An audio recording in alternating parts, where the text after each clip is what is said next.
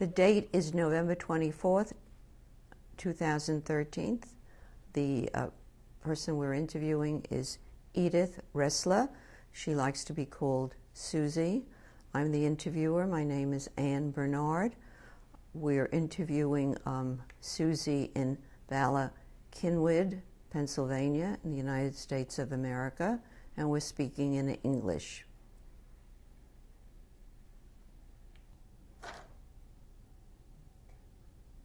Hi, today is November 24th, 2013.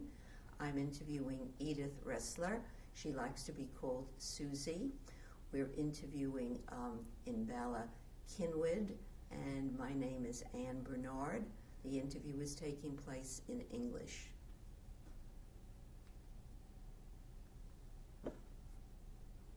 Good afternoon. Could you tell me your name, please? Oh, my name is Suzy Ressler.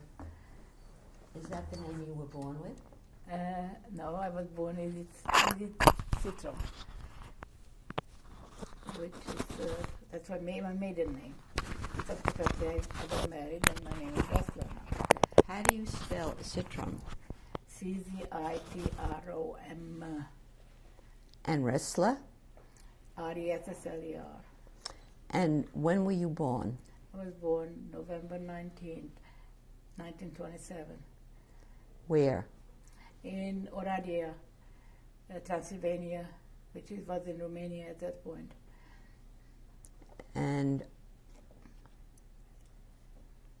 what kind of a background did you come from in terms of the town and the family? Well, Oradea is a city in that part of the world. It wouldn't be a city in the United States considered. I don't think so. At that point, it had about 100,000, give or take, inhabitants, and of that, 1/3 were Jewish. I was the firstborn child of a young couple who were kind of high middle class or middle class, and were very comfortable circumstances. And then I had a brother who was born 3 years later, and we were a very happy family. What were the names of your father and mother? My father's name was Edith, which doesn't really have an English name, and my mother was Elizabeth. Could you spell his name for us? D-E-V-S-O umlaut. And was he from that area to begin with? He was from another area of Hungary, not very far. And your mother? My mother was also from another area of Transylvania, and it was maybe 60 miles or something from my city. What made them come to Oradea? I wouldn't know. I was born there, but there. And what was your brother's name? My brother was George, or Laszlo György. And when specifically was he born? He was born April 2nd, 1931. Your grandparents, can you describe the family beyond your parents? Well, my father's family, my grandmother died when I was 4 or 5 years old. I have a very vague recollection of her. My mother's parents were alive. My mother's father was an educator with a very big respect by his colleagues and by his students. And my grandmother was a housewife, of course, because she had 7 children. And I think that at that time, an age that was what was expected of a woman. How did you know that your grandfather was so respected? I used to spend some of my vacations at my grandparents' house because at that point my grandfather had Lou Gehrig's disease, and so in order to have somebody in the house and read for him, I would spend most of my vacations there, and including Christmas vacation and summer vacation. And there was a steady flow since he had Lou Gehrig's disease, and he wasn't. He was more or less bedridden. There was a steady flow of people, of some of them kind of high situated judges and lawyers and doctors, and came for advice to their old teacher or professor who was bedridden, and I really can't figure out what he could contribute, because he wasn't out there in the life, you know, for years. But they came, and so I know that he was very well respected. What did he teach? I don't know. By the time he was bedridden, by the time, more or less bedridden, by the time I remember, or I was born. I really don't know when he started or when, you know, but I... What language did you speak to him? Wait, please.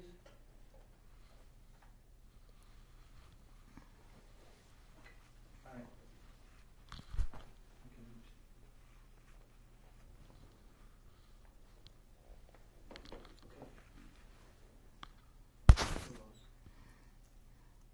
What language did you speak?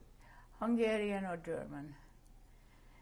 He also spoke Slovak, but I did not. I learned how to read about when I was 5 years old, and read the newspaper every day to him. And that really made me very important, and I'm very happy. And it made him very happy. What was his name? I guess he was Miksha, Maximilian, I think.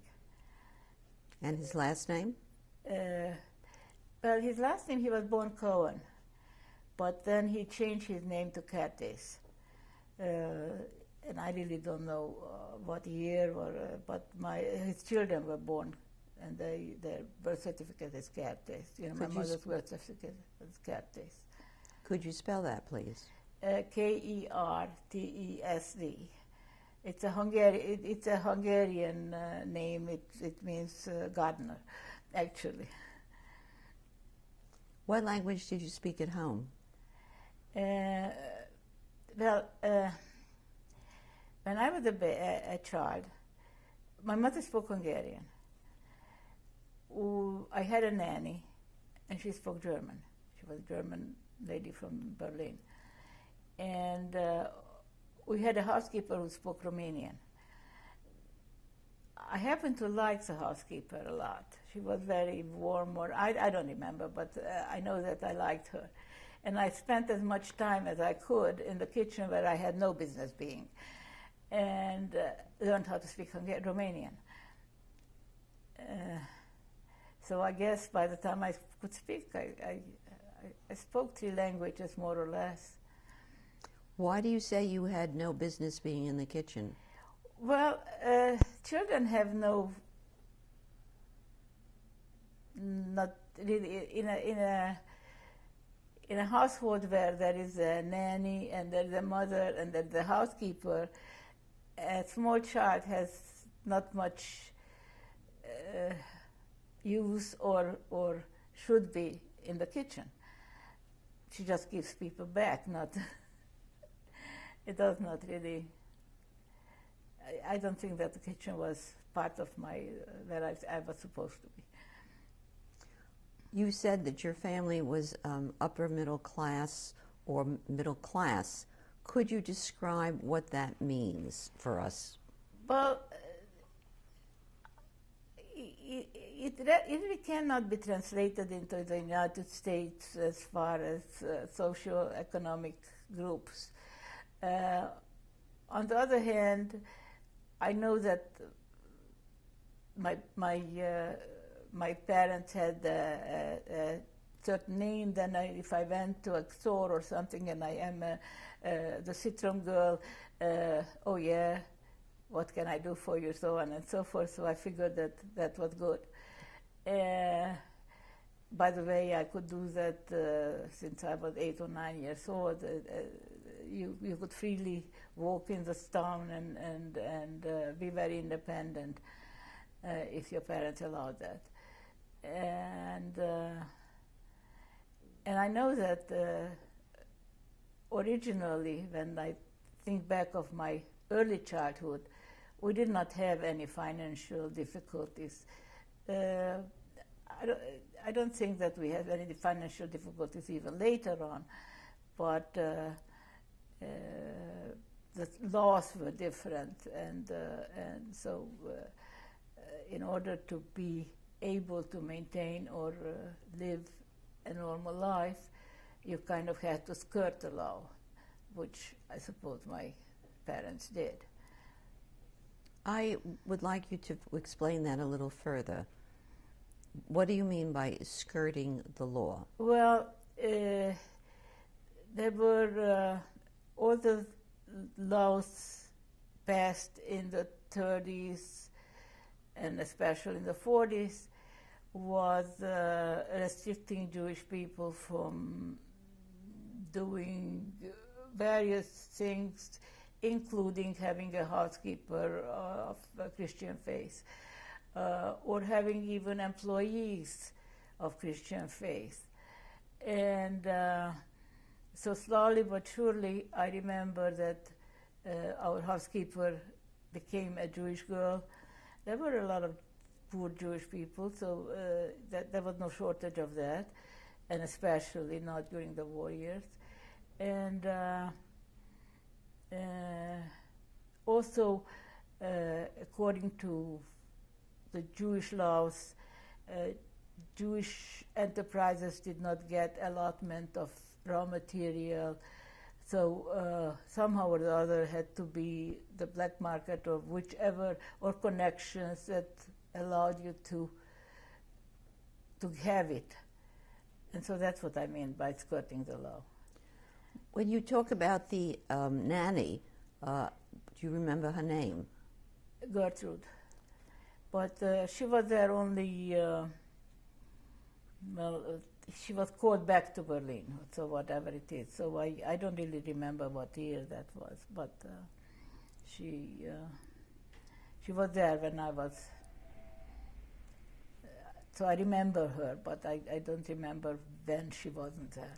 What did you do with the nanny? Well, the nanny was there to dress you when you were little, and then later on to accompany you to school and to take you in the afternoon to the park to play with other children, and her to have a meeting with other nannies. And I mean, that was basically, it was just for the child,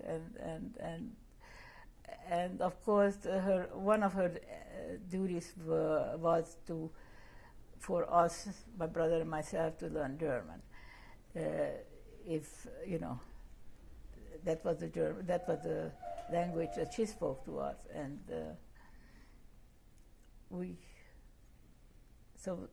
this is why I feel that is one of the languages that I always spoke. I don't remember. Could you describe the apartment that you lived in, or the home? Well, it was a nice one. I had my mother's piano, which was a Bösendorfer, which was a very nice piano, and that was situated in the salon, which so-called salon, which was an impossible room. I don't think it was good for anything except for sitting there very stiffly. And my parents had a bedroom, and we had our rooms. It wasn't as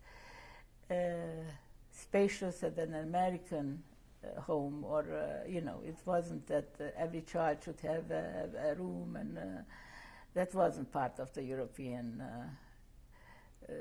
living. But it was a very nice home with a lot of amenities, and with a laundry room downstairs in the basement, and once a month the laundress came and she did all the washing and ironing. So I remember going to the basement and watching, because there were no washing machines, or even the iron was a coal iron that had to be heated and kept clean. So different world. Did you live in a house that was separate, or in an apartment in a building? We lived in part of my childhood. We lived in a villa, in a house that was separate, just a villa with a garden. And subsequently, the place where we lived later was a two apartment house. That we had a center hallway, a center front door. On one side it was one family, on the other side was another family, and the basement and the belonged to this side and to that side. They were not common or anything. That's where I was taken to concentration camp from. So that was the last place where we lived. Why did you move from the separate house? I don't know. It had something to do with my uncle getting a divorce and subsequently moving in with us and having a room there. And but I don't really know the details. I just know that it was so. How long did your uncle live with you? Oh, maybe a year or two, I don't know. Then he married his secretary. So I guess that was part of his divorce. I really don't know. Describe to me your room in both homes. I don't remember one. Number one, I don't remember. Number two, I had a chaise lounge, it was called, which was a very comfortable bed kind of at night, but during the day it was something like a sofa in a way. And it had a desk, and it had a closet of some sort. It did have a closet and a mirror in the middle, and some chairs. I don't really remember that well. How about the toys? Oh, we had toys. The toys were not as sophisticated. We had a lot of books, and children's books with pictures, and later books with. That was, I think, one of my main places where I escaped. And I had dolls. I had a teddy bear whose one eye I removed. And so I had all the kind of toys that other people had at that time at that place. We had bicycles, we had roller skates, in the winter we were skating. So we had most of the things for the age, not for today. What do you mean by that? Well, I mean by my grandchildren or my great-grandchildren had electronic toys and all kinds of other toys, which we didn't have. and I am not sure whether in America children did or they didn't. America was much more advanced at the time when Middle Europe was still in the Dark Ages or something. So you can't really translate. But I never felt deprived, so I know that I had all the toys that other children have. How would you describe the general atmosphere in your home? Well, it was very nice while it lasted, but after a while, it became that the grown-ups were talking to each other in very subdued words, so that the children don't hear, or and there was sometimes you could feel that they have fear. They, all the news from Germany, all the news from at that point we had the radio that was catching the BBC from London, and the BBC from London was telling all the atrocities what the Germans did and what they didn't do, and what, all the new laws and all. And we also got the German Rundfunk, which was. There was no television, but there was a very, very good radio. And so as things became worse in various places, I think that the grown-ups became more and more subdued and maybe fearful, or I just know that the uncle that lived with us for a while, he was the oldest brother of my father, and he was actually of age when my grandfather died. So the little ones were his wards, and so it was used in that family. It was that you discuss everything with Shamu, which was my uncle, and he used to come over. And right away, my father and him, they went into the other room and they were talking, but they never smiled afterwards.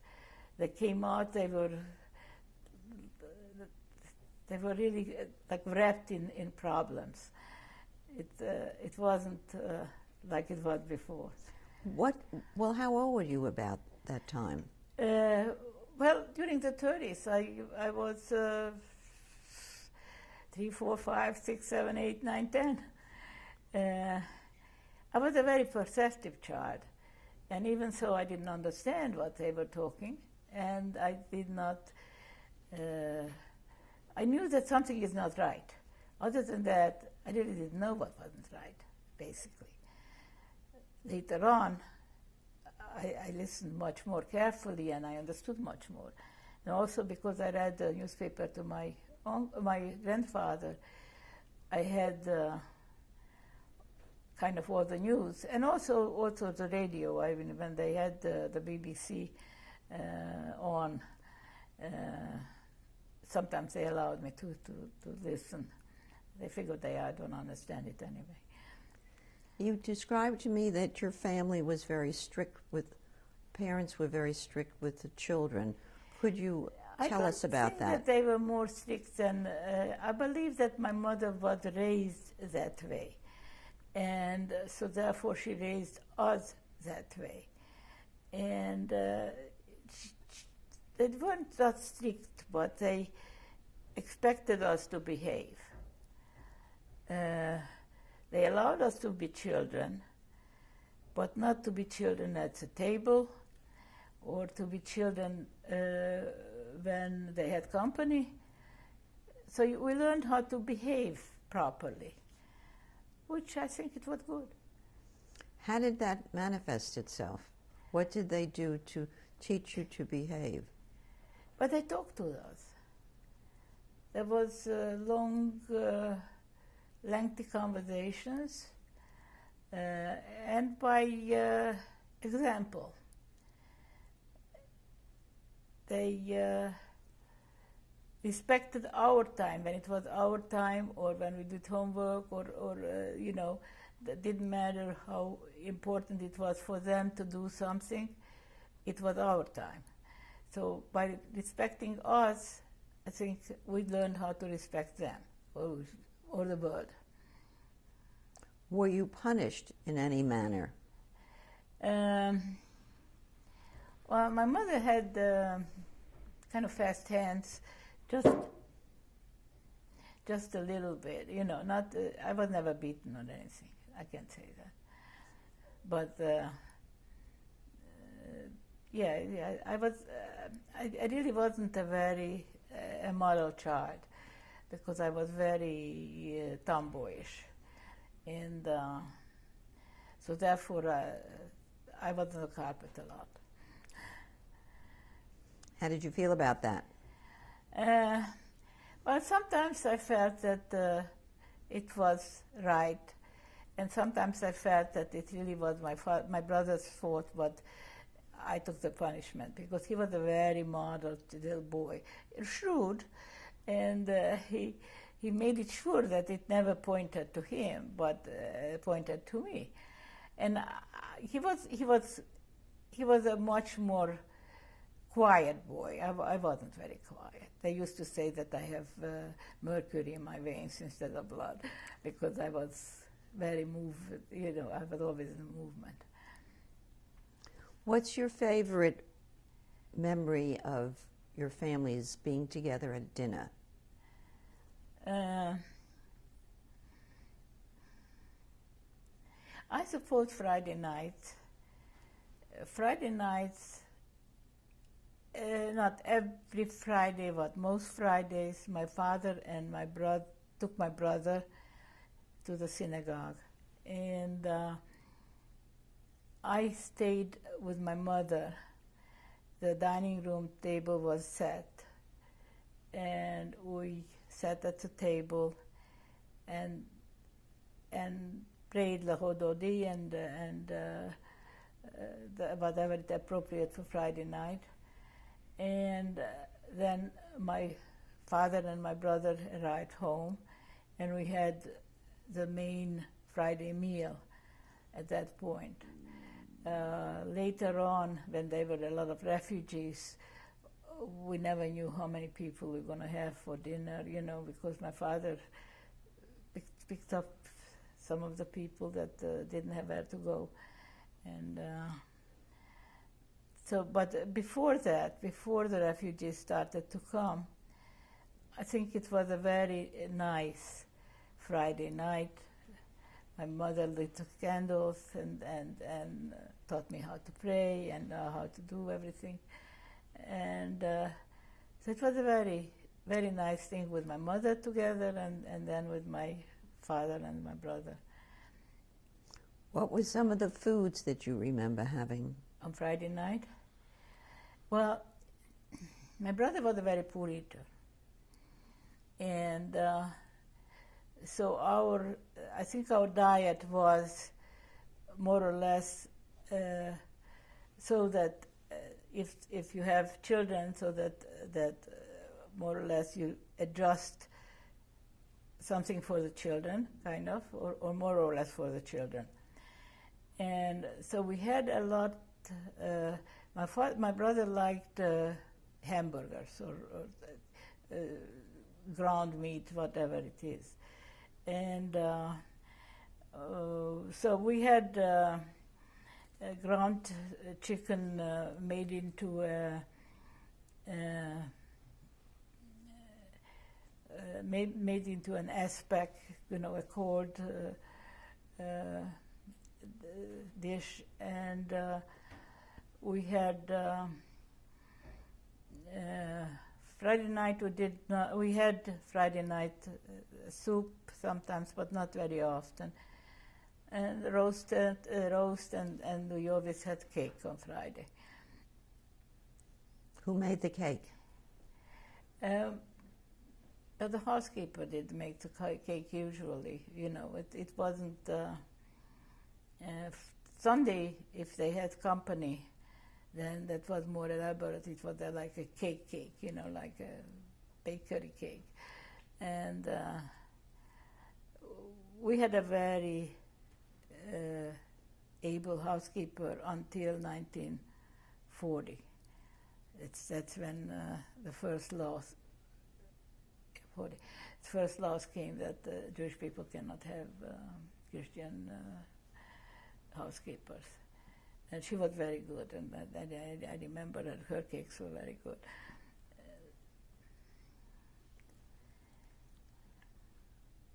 What was your favorite food? I don't think I think I liked food. Period. We'll continue in a few moments.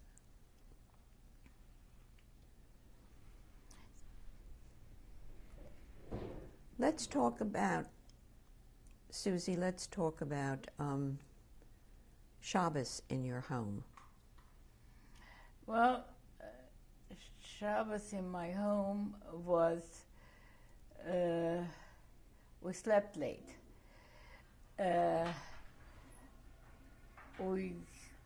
Usually we went to, we didn't go to school, and so Shabbos was the day that we slept late, maybe 11 o'clock or something, really, really late. And That was sort of question. Let's start that question again. I didn't know. Does she know what we probably should have told her we started? Well, maybe it is. She's out. I think I heard her walk out. Can I answer? Yeah, maybe there's another bathroom she could use if she needs to do that, rather than the one in the. Could you tell us how you observed the Sabbath in your home? Well, as I started to say that we slept late on Saturday, and then we had lunch, which was the main meal. We usually had a dish that you had to go to the, on Friday you took it to the bakery and they put it in the ovens, and then on Saturday lunchtime you went to the bakery and you picked it up, the pot with the dish with the beans and beef and all the goodies. Winter time, that was more or less because you did not cook on Saturday, and so therefore this was a hot meal on Saturday, fresh, kind of freshly cooked, because it just came out of the oven. And so in the winter time, in the summertime, not really, mostly not, very seldom. But other than that, no, we had more or less a cold lunch. And in the afternoon, I would be playing. I didn't have to take any lessons on Saturday, so that was my day of rest. My mother usually had her friends over, and I really don't know what my father did. On Sunday, they used to have sometimes couples over, but Sunday I had some lessons, so and I had to also learn how to cook and bake, and so that was my job on Sundays. But Saturday, I just could play. What kind of lessons are you talking about? Well, I don't remember which day it was, but I took a lot of lessons. Language lessons, piano lesson, gymnastics, dancing lesson. I don't even remember what else came out down the pike, and my mother made sure that I participate. So. How many lessons did you have at home with a tutor, and how many? Well, I never had a tutor at home. Only the piano teacher came to the house. But every other lesson I went to the teacher. It's not a big deal. It wasn't a big city, and at that point I had good legs. So, but they didn't come to the house. None of them. The only tutor who came to the house was the guy who prepared my brother for bar mitzvah, and then he was never bar mitzvah because he would be bar mitzvah in April, and by that time the Germans were there, and we had a Jewish star, and that wasn't very safe to be on the street, and so he never had a bar mitzvah. For the bar mitzvah, they went to the synagogue with my father, and I don't know what he had, but we weren't there, and he really didn't have a bar mitzvah. What kind of a relationship did you have with your mother as opposed to your father? I think I adored my father. I loved my mother, but I didn't adore her. And I had toward the end, I had a closer relationship with, actually, I always liked my father, because I understand that when I was about 2.5 or something, I walked away and I went to my father's store by myself, crossing streets and everything else, because he used to tell me very nice stories. And my father sat me down and told me a story.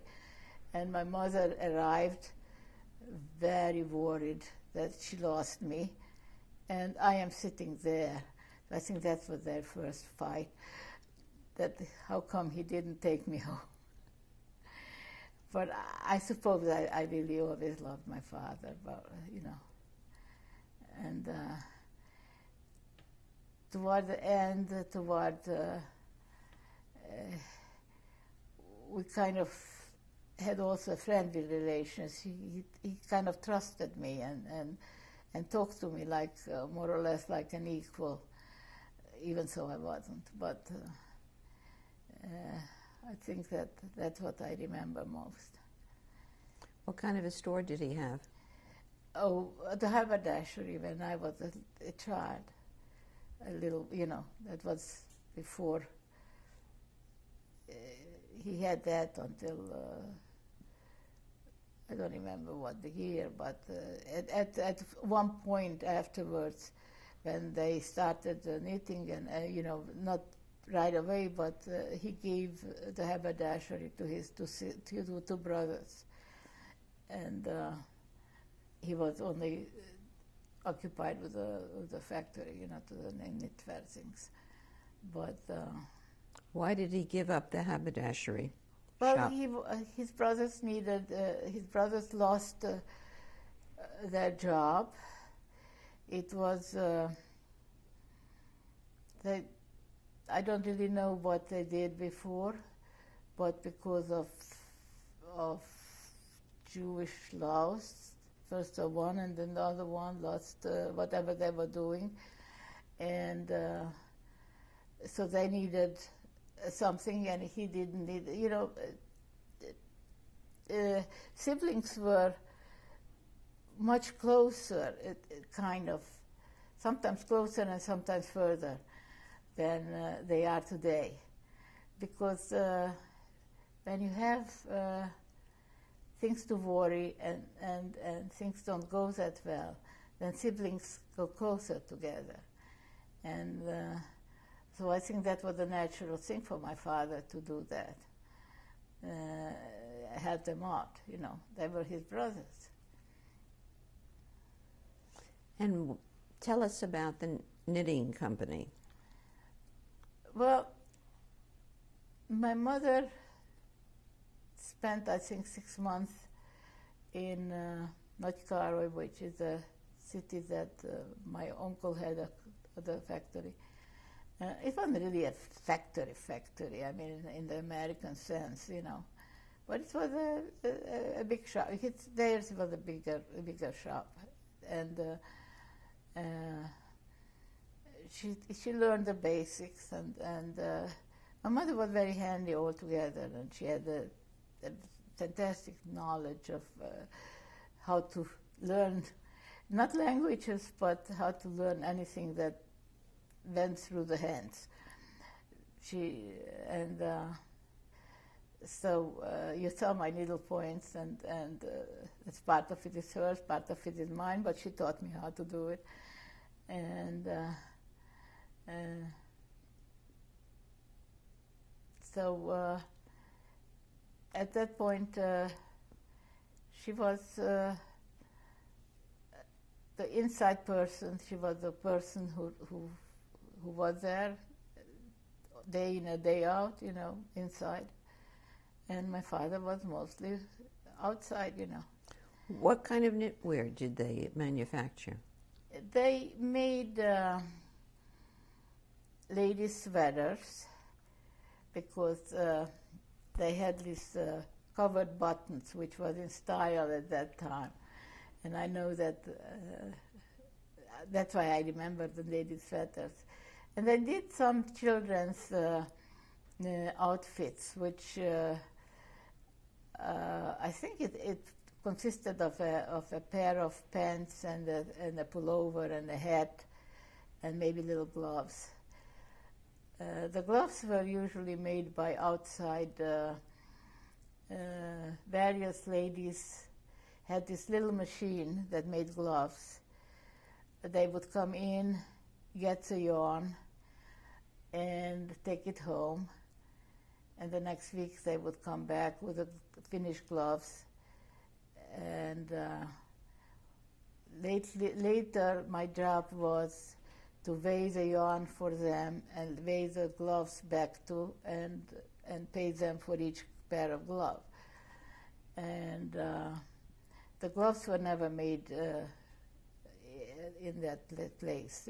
They always made by these ladies who, because they had children and they couldn't have a job, and so that was a way of supporting or substituting whatever they needed. Who did they sell the knitwear to?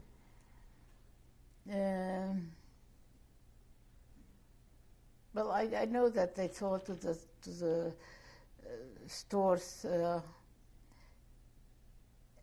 in the city, and possibly, and I know that they sold to store after a while. They sold in Budapest after 1940 when we became Hungary.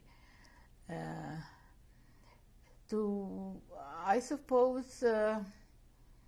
I don't know if they were wholesalers or they were that it wasn't a department store, but it was stores that had this kind of stuff, I suppose ladies' stuff, or I don't know what they had.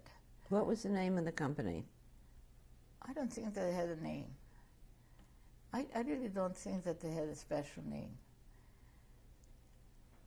I don't remember. How many years did they have this company?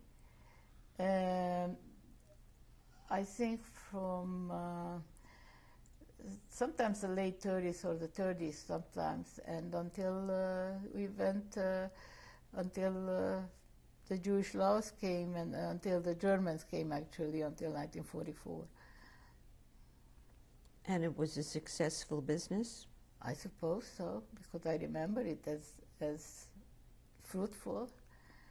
I don't remember problems with having to eat or that kind of problems. What kind of machinery was used? Well,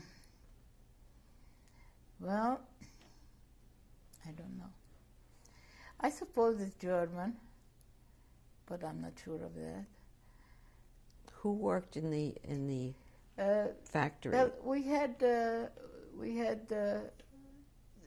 well, there were the knitters who used to do the machines, and there were the girl who ran. There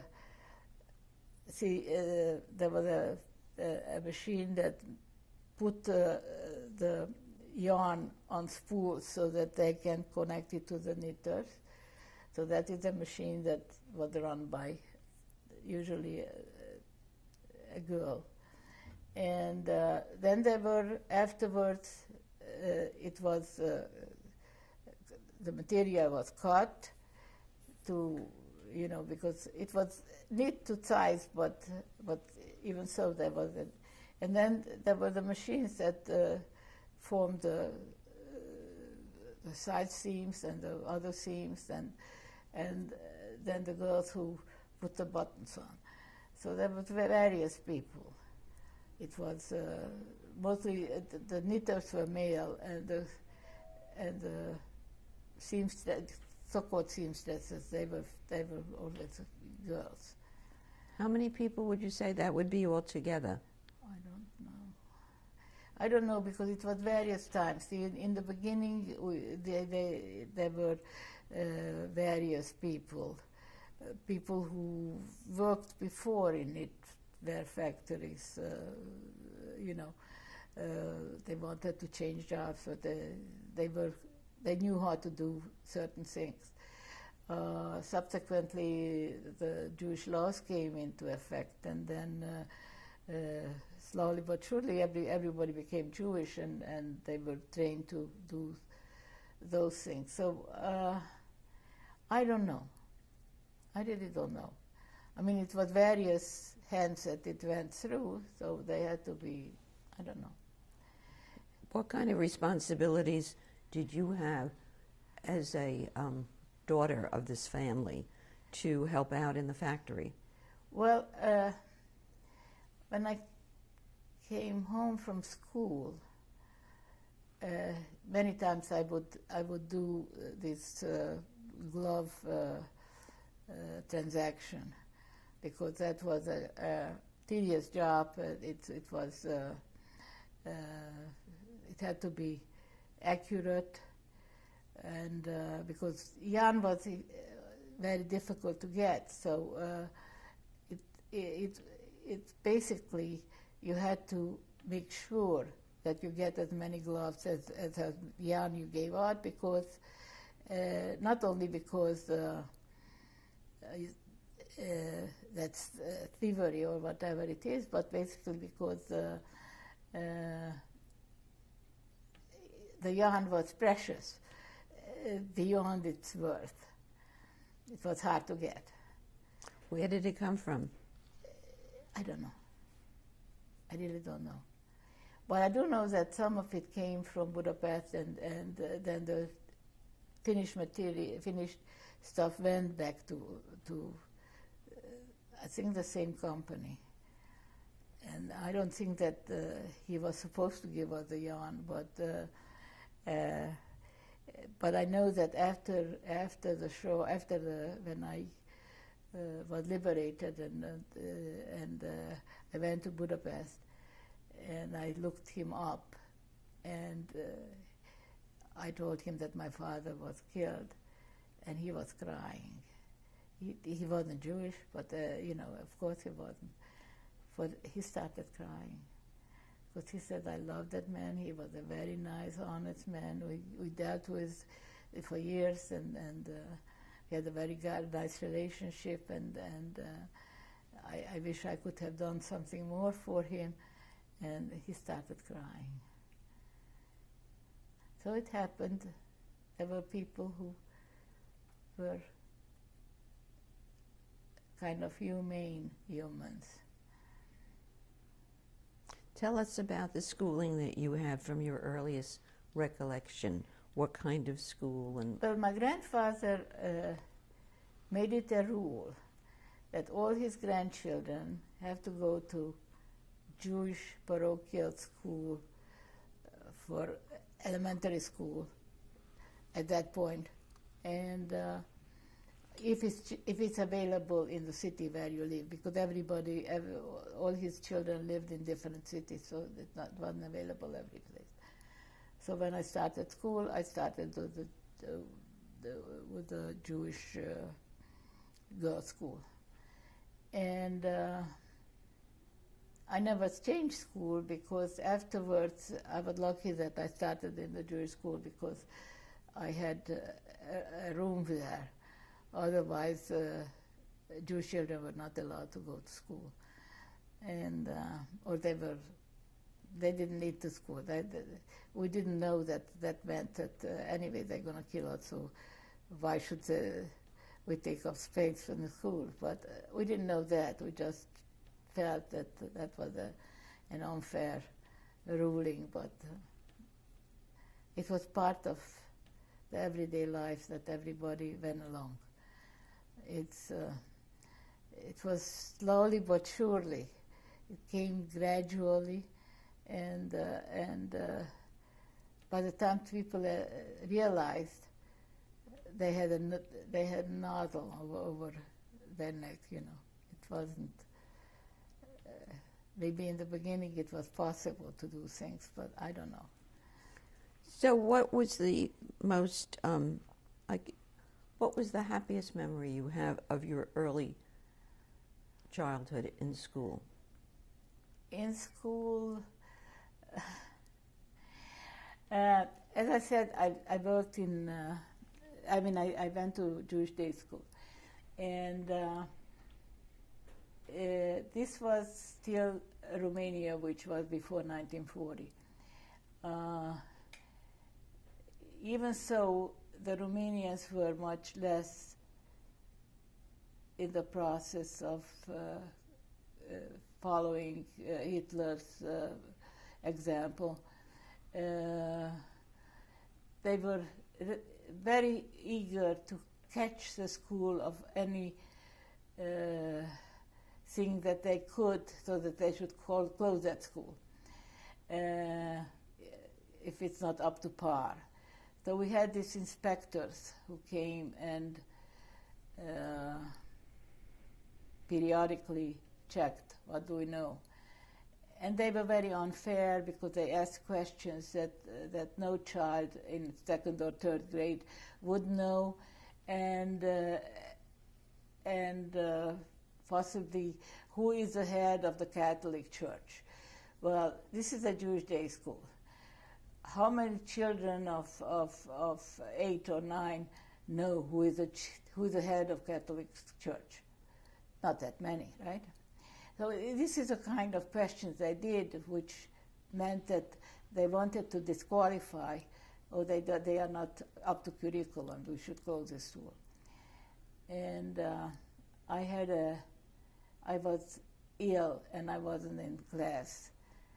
And each time when the supervisors came, the school principal came with him. And whatever was the question, I don't know because I wasn't there, but the principal said, "Citron." And one of the girls stood up and said, "Citron is not here today." And he said, "Well, if Citron is not here, the whole class is not here." Because I usually answered all those questions because I used to read for my grandfather, so I was ahead in certain ways. I was ahead. So I think that was the high point. So my girlfriend, came by in the afternoon and told me that this is what Principal Biro, his name was Biro, said, and I think that made me very important. How good a student were you, really? What? How good a student were you? Well, let's put it this way. In the school where I went, if you had all A's in the majors, then you would get A in the minors. If you didn't misbehave or something, but you didn't have a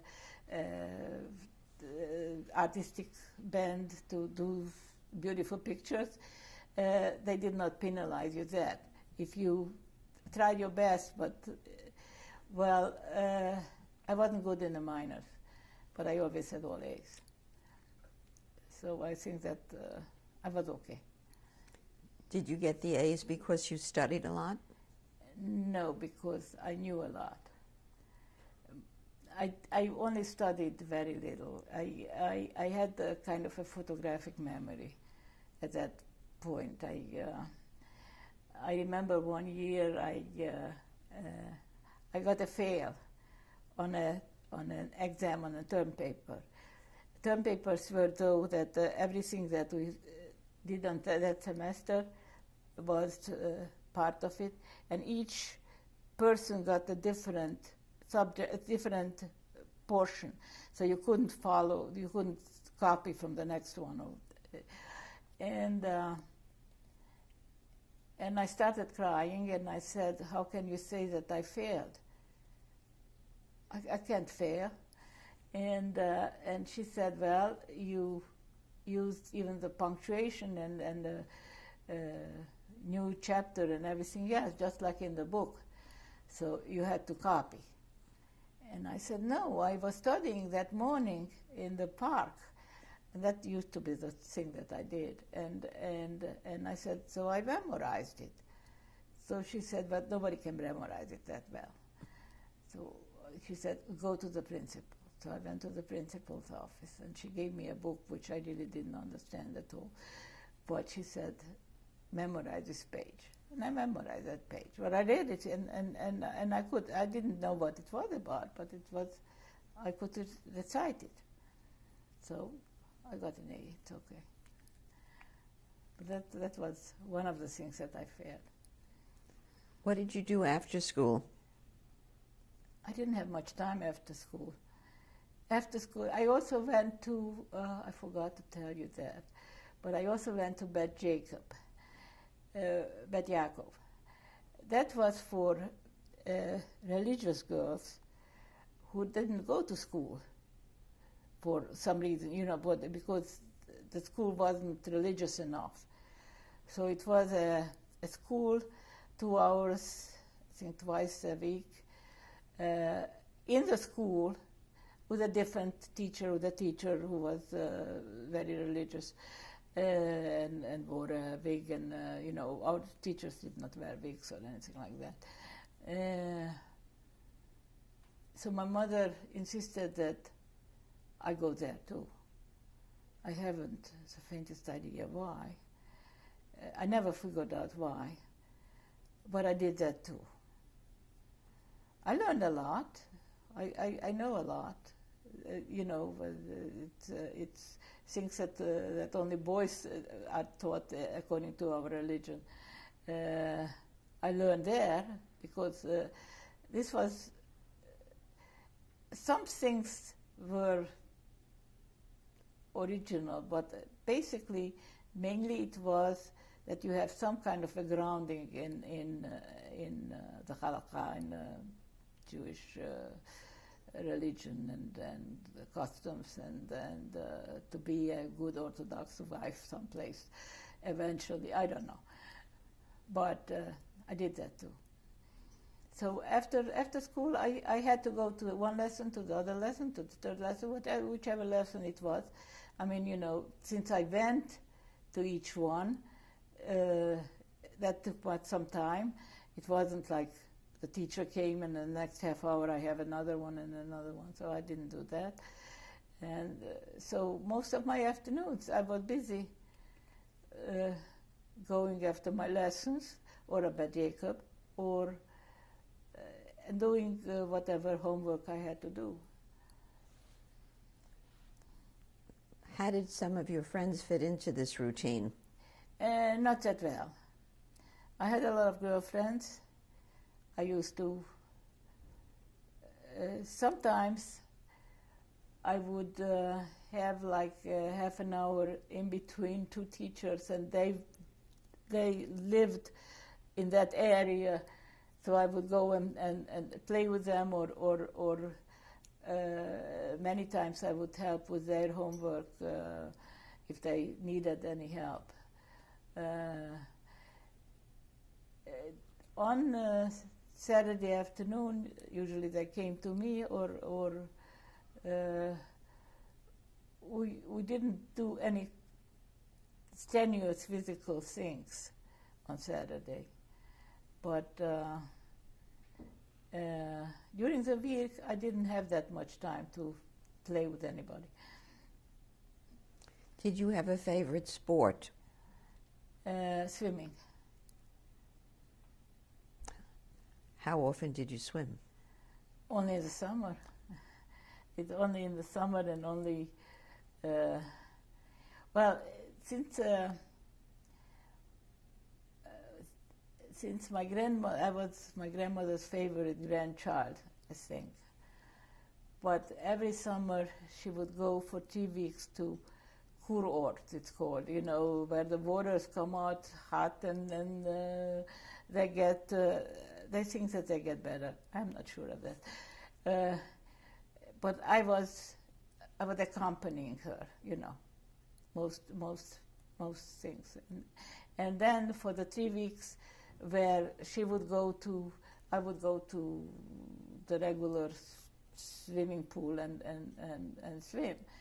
And we had two places near our city, you know, just like almost like a suburb in this country, where you could go, and they had the waves.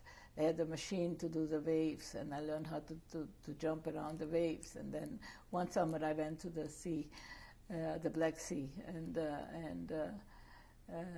swam in the Black Sea and all that. But it's not that you only had, we had a municipal swimming pool, and I remember that my mother let me go by myself. I was fairly young, and I even took my brother, who was even younger, and we went to the municipal swimming pool in the summer when it was hot. And but I don't think that you had that much occasion to swim, and you didn't have in the winter or fall.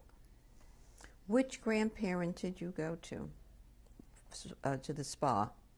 With my grandmother, maternal grandmother. I didn't have maternal. I didn't have any paternal grandparents at any time. Only when I was very little, my paternal grandmother lived, but I don't really remember. We'll pick this up in a few minutes.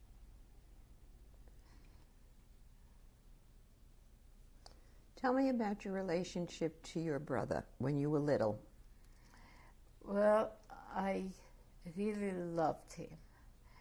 I really loved him.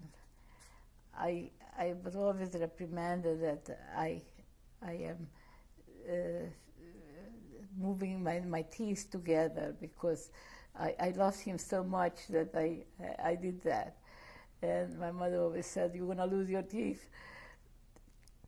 And when I started to learn how to do this and how to do that, I had to I wanted to teach him also, you know, that he should know how to read, he should know how to write. Even so, he wasn't ready. But then finally, when he was ready, I always helped him, and we never fought, actually, and we are still good friends. What's the difference in your age? About 3 years. Did you take him many places with you? I used to take him into town. If I went, like it was my mother's birthday or my father's birthday or wedding anniversary or something, the two little Citron children went to town and got a present. But, you know, we always got the present together. And I don't really remember where we got the money, but we always got the present together. So I always took him, and I took him to the swimming pool in the summer, and took him ice skating in the winter, and because I was the big sister, you know. And yeah, I really loved him. I always loved him, and I still love him. Where did he go to school? He went to the same school, except for the boys' school. And I have a picture, him in the yard of the school, except I don't have it.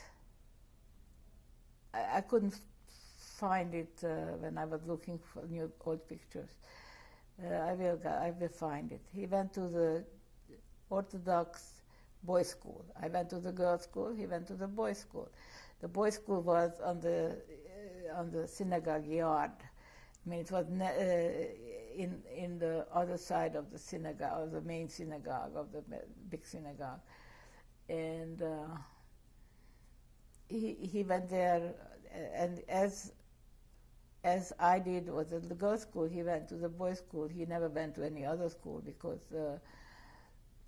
he couldn't. So until 1940, he was always in the same school. The only difference was that the elementary school was on one level and the high school was at the other level. The high school started in 5th grade. You had to pass an exam. If you were able to pass an exam, then you went to 1st grade gymnasium. If you didn't pass the exam, then you went to 6th grade, 5th and 6th grade elementary school. And then you didn't go to gymnasium. You went to either trade school or some other lighter.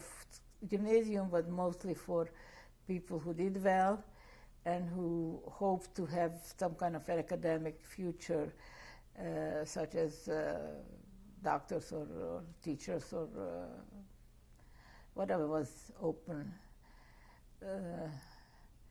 Later on, there was nothing open, actually. So. When you said that it was the only school your brother could go to, what did you mean by that? Well, because he was a Jewish little boy. So he couldn't go to any other school.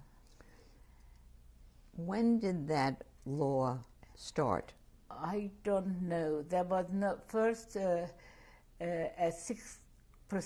The first law was that they can take 6% of students Jewish, and that wasn't really observed that keenly, actually, basically. But there were some places, yeah. But then it became numerus clausus, which means, in Latin, it means no percent, no number of Jews admitted. And so... What year was that, if you remember? I don't know. I really don't know. If I think back, I remember everything, but I don't remember the years. I think it became kind of a mishmash in my head that, I remember one night my uncle who was traveling, and he came, my mother's younger brother, and he arrived kind of in the middle of the night, and he was so upset, and he blurted out that they were throwing Jews out of the moving train. Of course, he was a reddish blonde and blue-eyed guy. He didn't look Jewish, but people who looked like Jewish and this was in the 30s. I was a young child because I remember that it was hard for me to digest what I heard, but he was so upset, and he arrived like in the middle of the night, kind of late, because that's when the train arrived, and he also gave me my first watch, a lady's watch, which I was so proud of. And I was not really ready for that kind of thing, but he brought me that. So I remember it clearly.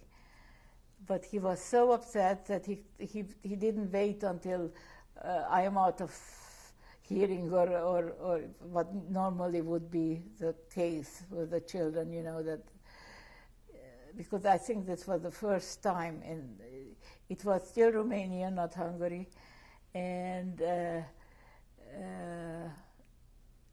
we had the Iron Guard, which was a small party, and they were going on the train and doing that. I really don't know what year. But I know that it's one of my early recollections, not, and I know that it was Romania. It was definitely, so it had to be in the 30s, someplace, where I shouldn't have heard it, but I did. What was your first recollection as a young person that somehow anti-Semitism was attacking you or influencing you? First grade, first day. I had my best dress on, and everybody had that best dress on because that was before you didn't have uniforms in the first grade. And you are coming out of the school. But now, you know, this is Orthodox Jewish day school. So it's a Jewish school, Jewish children. And these teenagers, mostly kind of teenagers, young, have these rotten tomatoes from the market and pelted us with the rotten tomatoes. And I had to go home on the street with this, and it was early September, so the dress was like summery kind of dress. It was these blotches of red tomatoes that's sticking to my skin. I can still feel it so many years later. I think that was a rude awakening for a little girl who had, up till then, maybe later on too, in a way normal, and I guess normal for the times. Youth, you know, childhood and youth. Did you understand what was happening? Yes. I understood what was happening. I understood that they don't like me, that they feel that I am dirty, because they said, "You dirty Jew." And I didn't know why I was dirty. I took a bath this morning.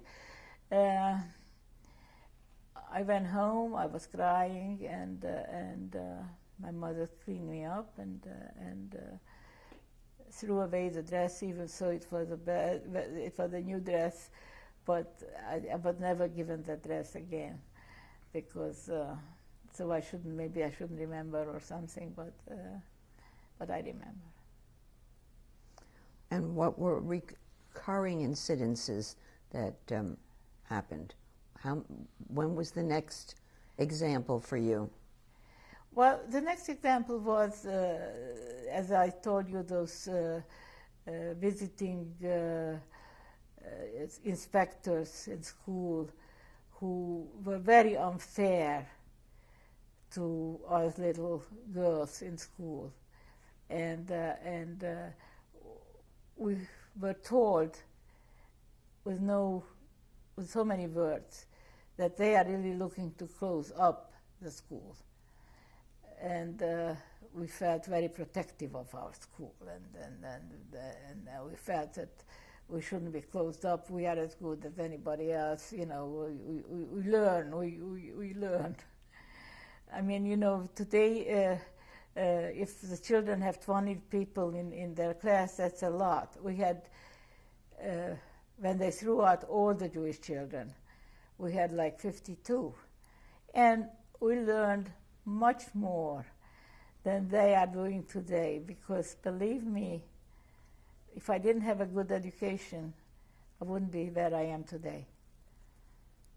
I can thank I resented all those lessons and all those times when I had to run from one place to the other place, but I am very thankful for my mother and I guess my father, that they insisted that I do those things, because I lived after the communists took over. You know, I lived in many countries, And every place I went, the first day I was at home because I spoke the language. I was never a newly arrived. Of course, by today I speak a language, every language I speak with an accent. Wherever I go, and nobody believes that, oh yeah, that's your mother tongue? No, how come you speak with an accent? Can't help it. When was the first time you put on a yellow star? It had to be, they arrived in March of 1944. And my brother's so-called bar mitzvah would have been April the 5th or 6th, which is a Shabbat. And by that time we had a yellow star. So I can't really tell you. The thing was that the day that the Germans came, marched in to our city, I was very ill. I was very ill the week before. I had pneumonia, and I remember that I was getting better. Pneumonia, you have a crisis, and then afterwards you get better, or you hope to be better. And through the door, I saw my uncle, who was a doctor, and my mother's brother, walk in, and I said, "Oh, Yoshibachi, am I going to die?" Because when somebody was very ill, he would always materialize so that he make sure that you get the best care. Anybody in the family, that was part of his. He lived in a different city, so. So that was the day when I was a little better, and that's the day that the Germans marched in. So afterwards, it took me some days until I recovered a little more, and there was no penicillin or anything at that time, so I got better. What day was that? What? What was the date? I think March the 17th. Either 17th or 19th. And the year? 1944. And then afterwards, everything went real fast. Every day some new laws came, or almost every day, against the Jews. What was your reaction to wearing a yellow star? In a way, to a degree, I felt proud, because I felt that I am of an ancient people that survived all those other cultures, all those other people, and we are still somehow here. On the other hand, I would suppose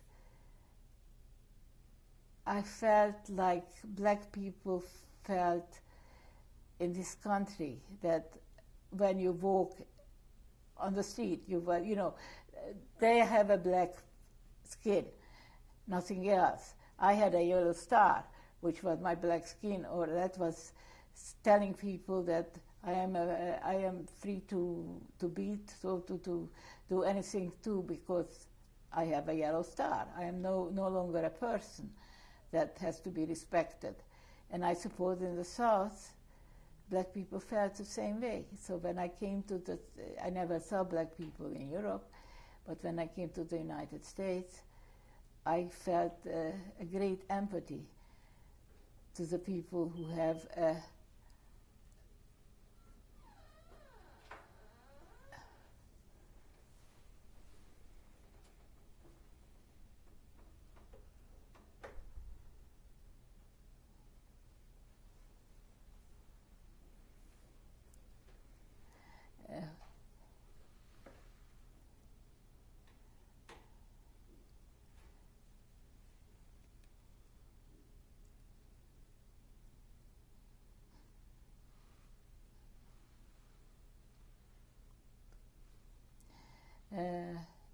people who no fault of their own, can be discriminated according to the laws of the land at that point, which is in 1950. There were still places down south which said that Jews and niggers are not welcome. How did it affect your family? Well, I don't really know who lost what, where. I don't think that was so much my sphere of knowledge. I know that at one point my two uncles, my father was helping my two uncles out. I know that I had an uncle who was a bank manager and he lost his job because he was Jewish. And but I don't know the years, and I don't really know exactly. Possibly I heard about it much later. It's not something that was discussed. As I told you, that the least children know, the best it is, according to the belief at that point.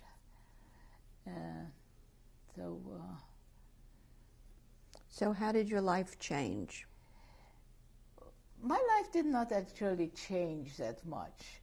The people around me, as I said, the people in the shower, in the place where my mother worked, were changed to be all Jewish.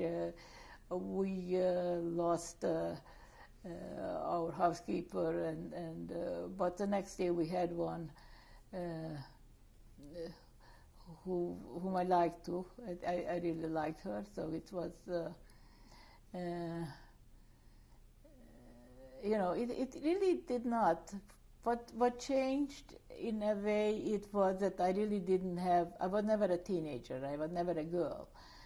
Actually, it wasn't, you still had,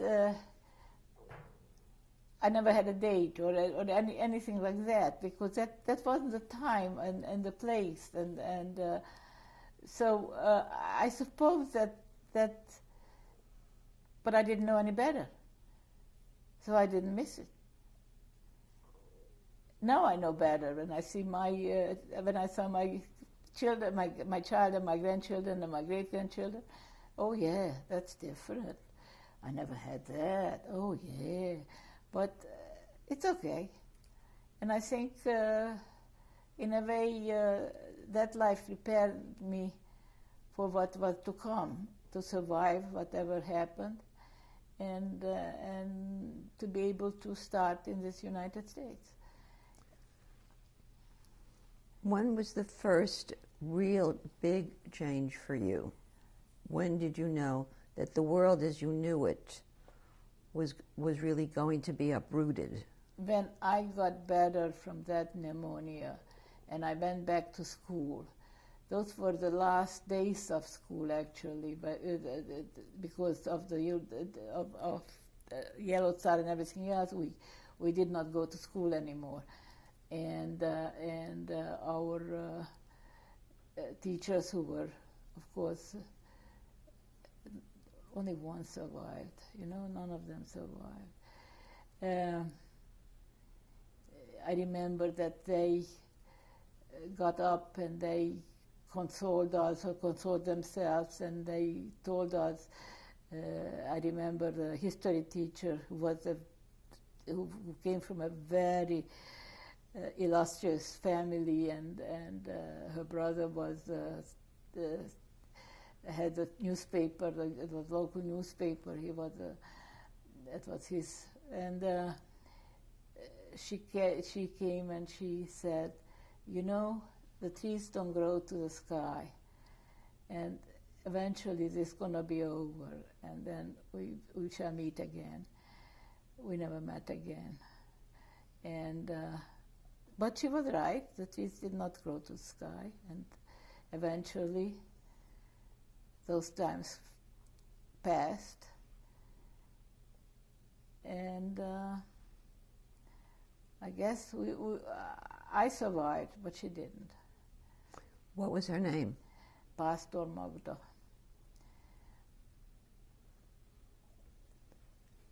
When the school closed down, what did you do next?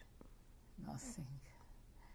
Nothing. At that time, it was trying to survive, trying to by that time you had the coupons for sugar, for flour, for you tried to survive, not to go on the street, not to do this, not to do that. It was a kind of life without any planning or you know, it was just kind of trying to survive, that's all. I have no particular recollection of anything specific. I just know that you had to be afraid and that you had to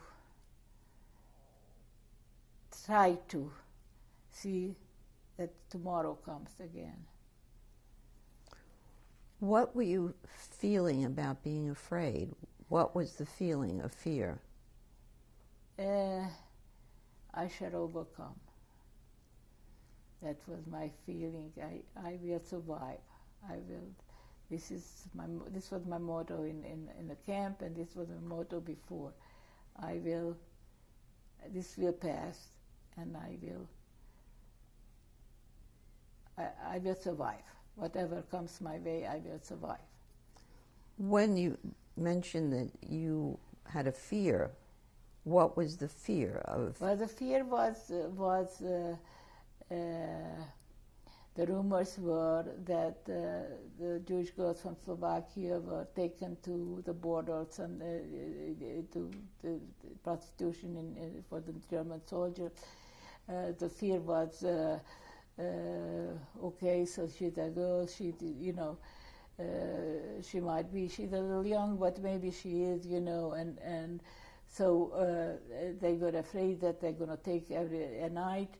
So I would sleep in various friends' homes, mostly mixed marriages, and then in the morning would go back to home.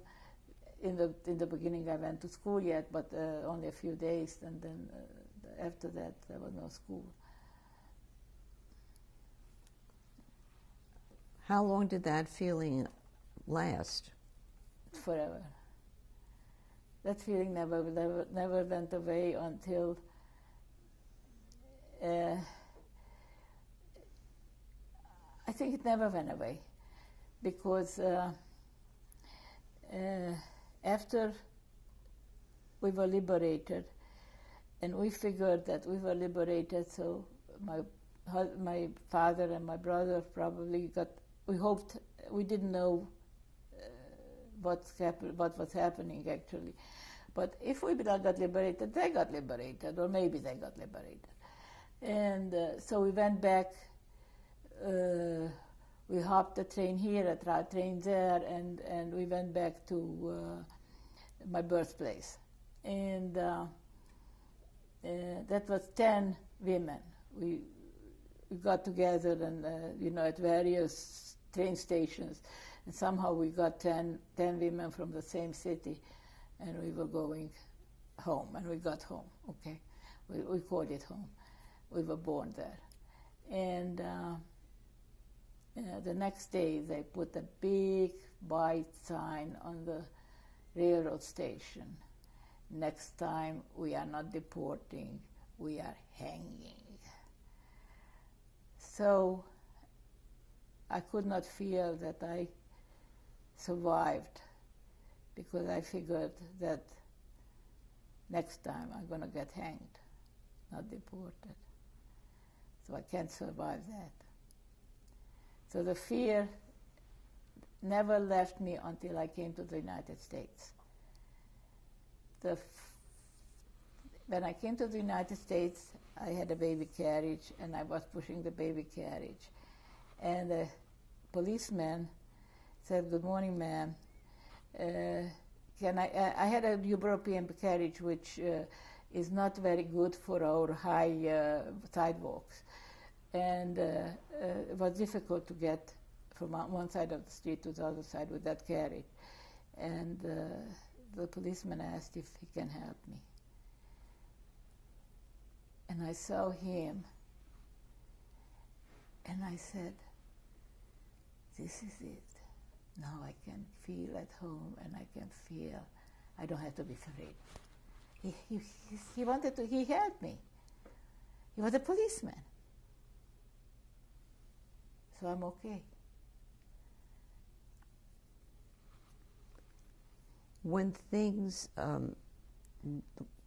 war really moved in and surrounded you to such a degree, what happened to your family? Where did you go? No place. You couldn't go any place. No place. We just tried to live from day to day. It's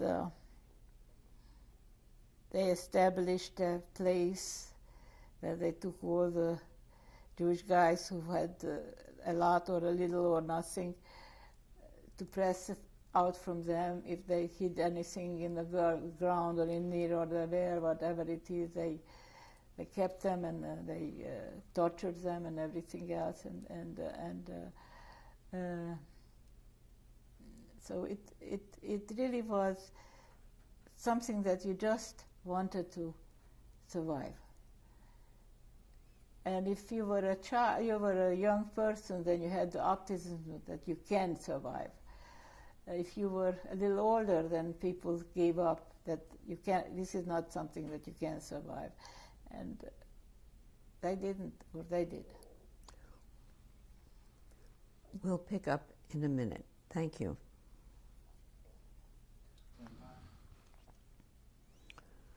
Tell me how your living circumstances changed for the first time.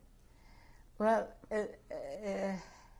because our place fell into the ghetto, it was actually the wall was in front of our home, so that was the end of the ghetto. But we fell in the ghetto, and so all the families, all the members of the family who did not fall in the ghetto, they all came to live with us. So they took out all the furniture from the apartment, from the house, and they took out everything, and then they left a mattress. Who was they? I really don't know. They just came and took. Who was in charge, I don't know. I just know that were there men or women? Men. They came with carts, and they took everybody's belongings and whatever they could, because and they also brought a couple extra mattresses, and then everybody was sleeping on the floor, one next to the other one. So each family, kind of children and parents, slept together in one corner, and the next to them it's another family. And what was your parents' reaction to this? Well, my mother couldn't stand it, so she fell ill, and she was lying on the floor there on her side of the mattress most of the time when we were in the ghetto. And how old were you then? What? How old were you then? I was 16. I was 16. It's my father dealt with it better, and he did all the arrangements so that he kind of made sure that all his cousins and all these people who came to live with us had a spot space. He helped me kind of dole out a little bit of the food that we had, so that we could provide a little bit more than what the central agency gave for all these people, which was a piece of bread and some kind of a soup, but which was not very good. And but then my father was taken to this torture place because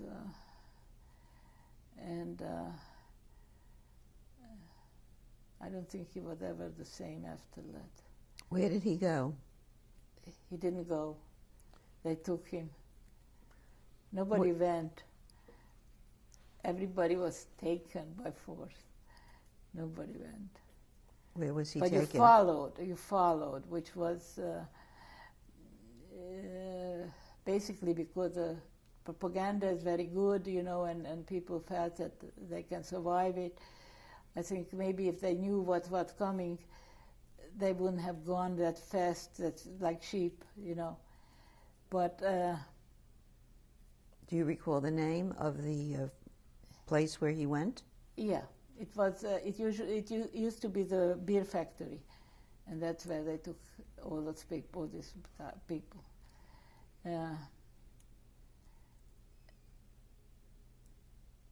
And then they released him after some time. How did he come back? What? How did he come back? In what state? Not good. He put up a good face, but he went to bed right away, and I don't know. I felt very guilty. Why? I don't know, because I should have prevented it. I don't know. I always felt guilty.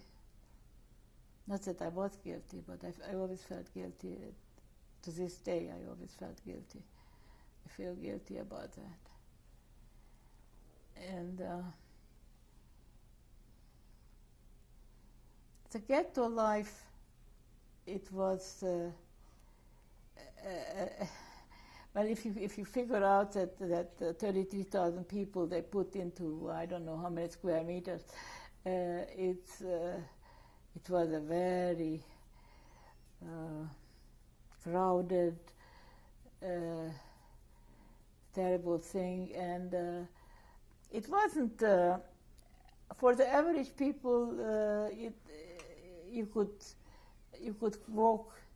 There was a curfew, but other than that, during the day, I could walk to my aunt's, which also fell into the ghetto. So she had the other end of the family. But she had she only had one child, and they had a smaller, he lost also his job because of the Jewish laws very early. So they lived in a small apartment. So she didn't have much room for people to come in there. But I could walk there and see to it that how are they and whatever have you. How was she related to you? My uncle was my father's brother. And Agi, who was my cousin, they had only one daughter.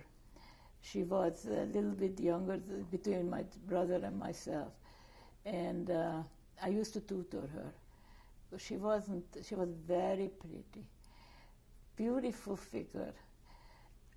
But she started to have a beautiful figure and very beautiful face, but not very beautiful brains. She was okay, but so as she started gymnasium, she needed tutoring, and I said, okay, I do it. And in between classes or whatever I had to do, I went to their apartment and tutored her too. And so I was very close to her, and I felt very protective of her. She got killed the first day. The first day of what? Of when she arrived in Auschwitz. How do you know? Well, something. It was a city but certain people knew each other, and these transports went every day. And the people from my city, we went one day, they went another day. But the area where they came from, I knew other people who got into the camp, and they told we told them who did not get in the camp, and he got killed on the first day. And they told us who went to the left, and we by that time we knew that whoever went to the left was condemned to die that day. How did you find that out? When we got to Auschwitz, they said they chased us, they opened the train, and it was cattle wagons, and they opened the big doors and jumped down. And after 4 days of that cattle, we were kind of glad that we jumped down, except that as they were these inmates. We saw that they had the striped clothing, and old man or younger, not too old, but man, nevertheless. And they, under their breath, kind of, they said, "Give the children to the old ones, If they saw something, it was very, because it was like because of the ghetto, so your mother moved into you, or you moved to the mother, whoever it was, but basically the families came together. And so they were not allowed to warn us, but they did in Yiddish, which Hungarian Jews don't really speak. Not that much. Only the kind of old-fashioned people, but the city people did not. My mother couldn't, never did. And but anyway, they some people heeded whatever they said, and so the younger people got into the camp. That doesn't mean that they survived. This was the first day of many days. But people who had children, or people who, like I showed you my cousin who was 23, 24, I don't really know exactly, went with her mother. Why did she go with her mother? Because she felt that she wanted to be with the mother, I didn't know that means that she's going to get killed.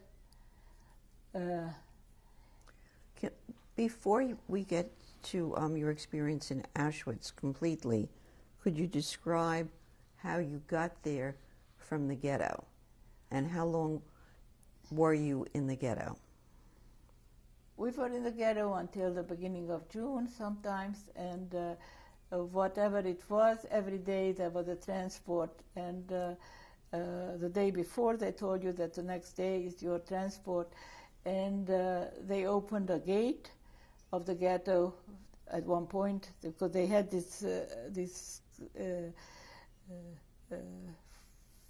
they surrounded the ghetto with some kind of a wall, and so they opened it at one point, and they took us to the park, which had a side railroad tracks.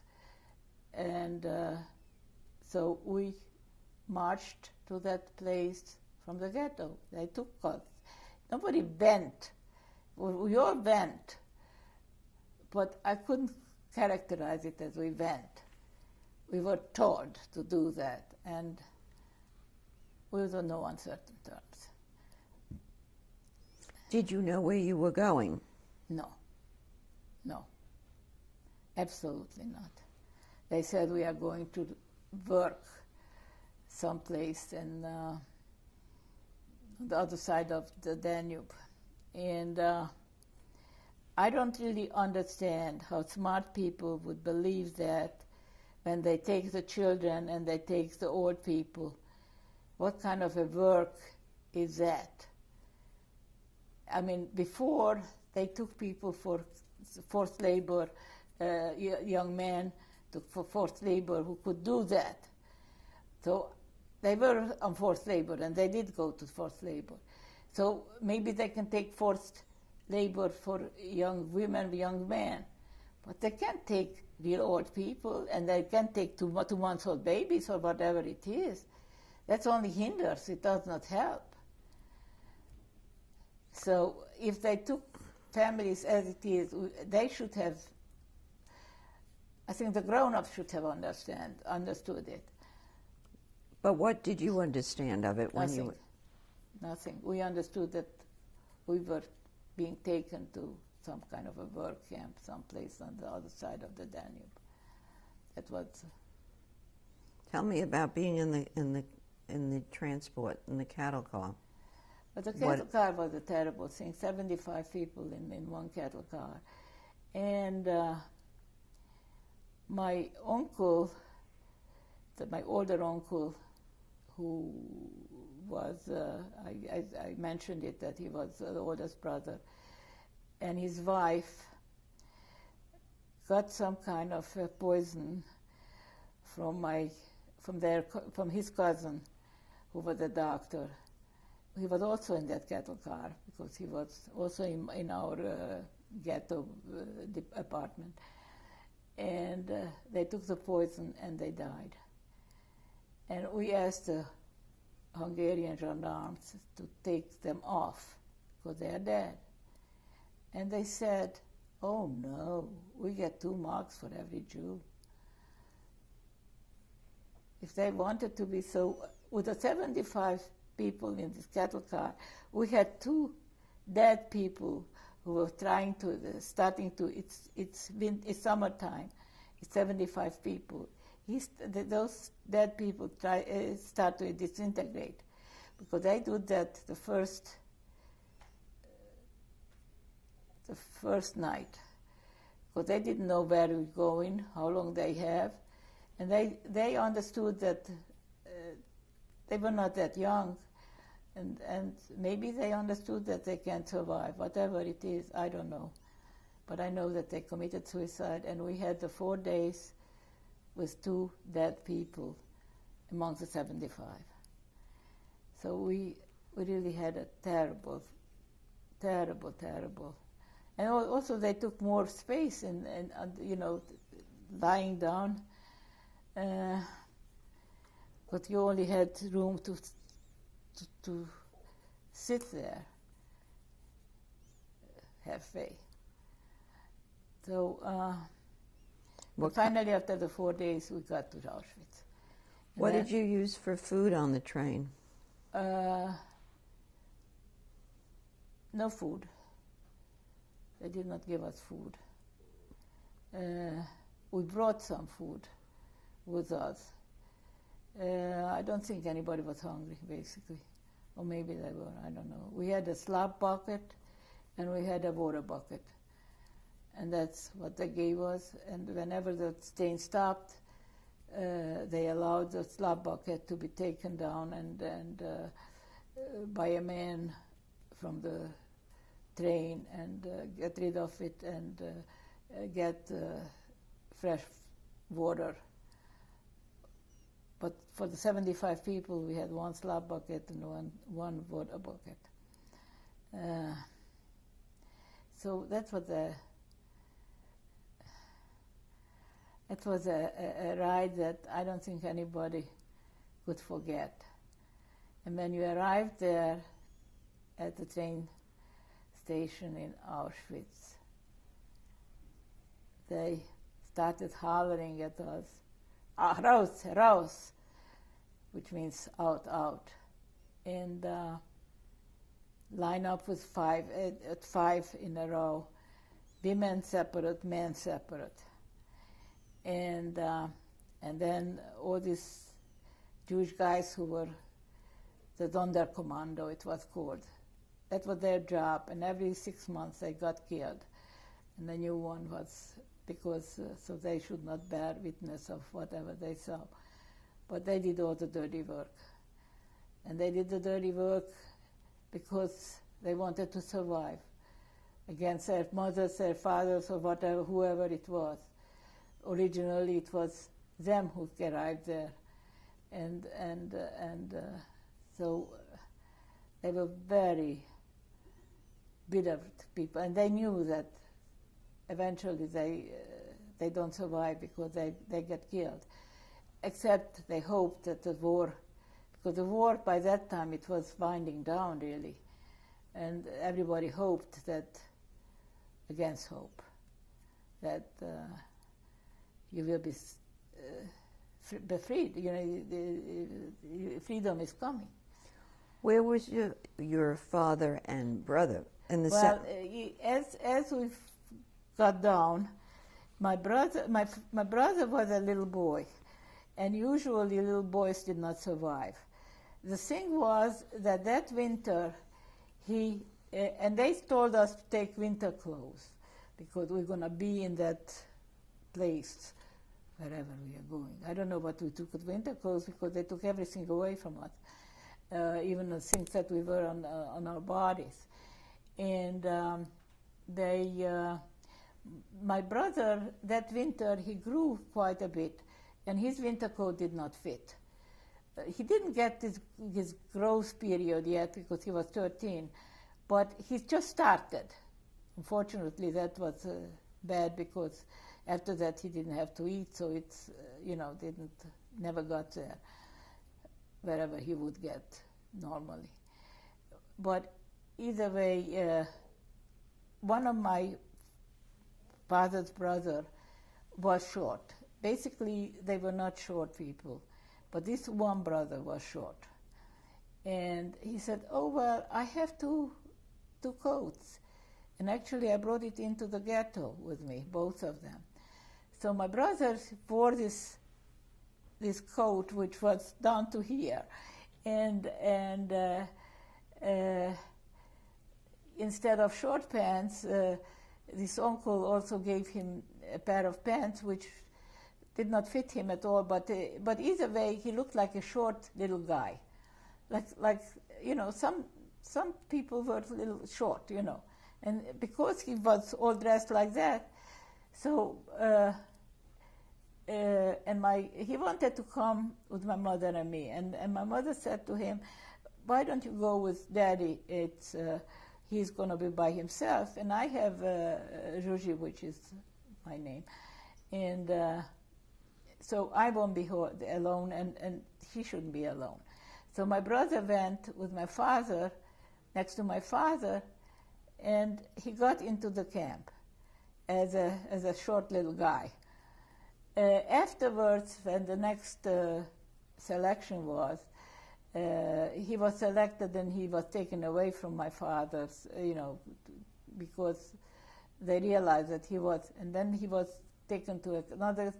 He was actually, my brother had this big distinction that he was selected twice and he was already in the gas chamber.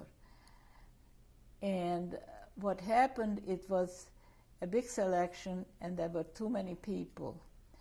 And they felt that they're not going to die well if it's overcrowded.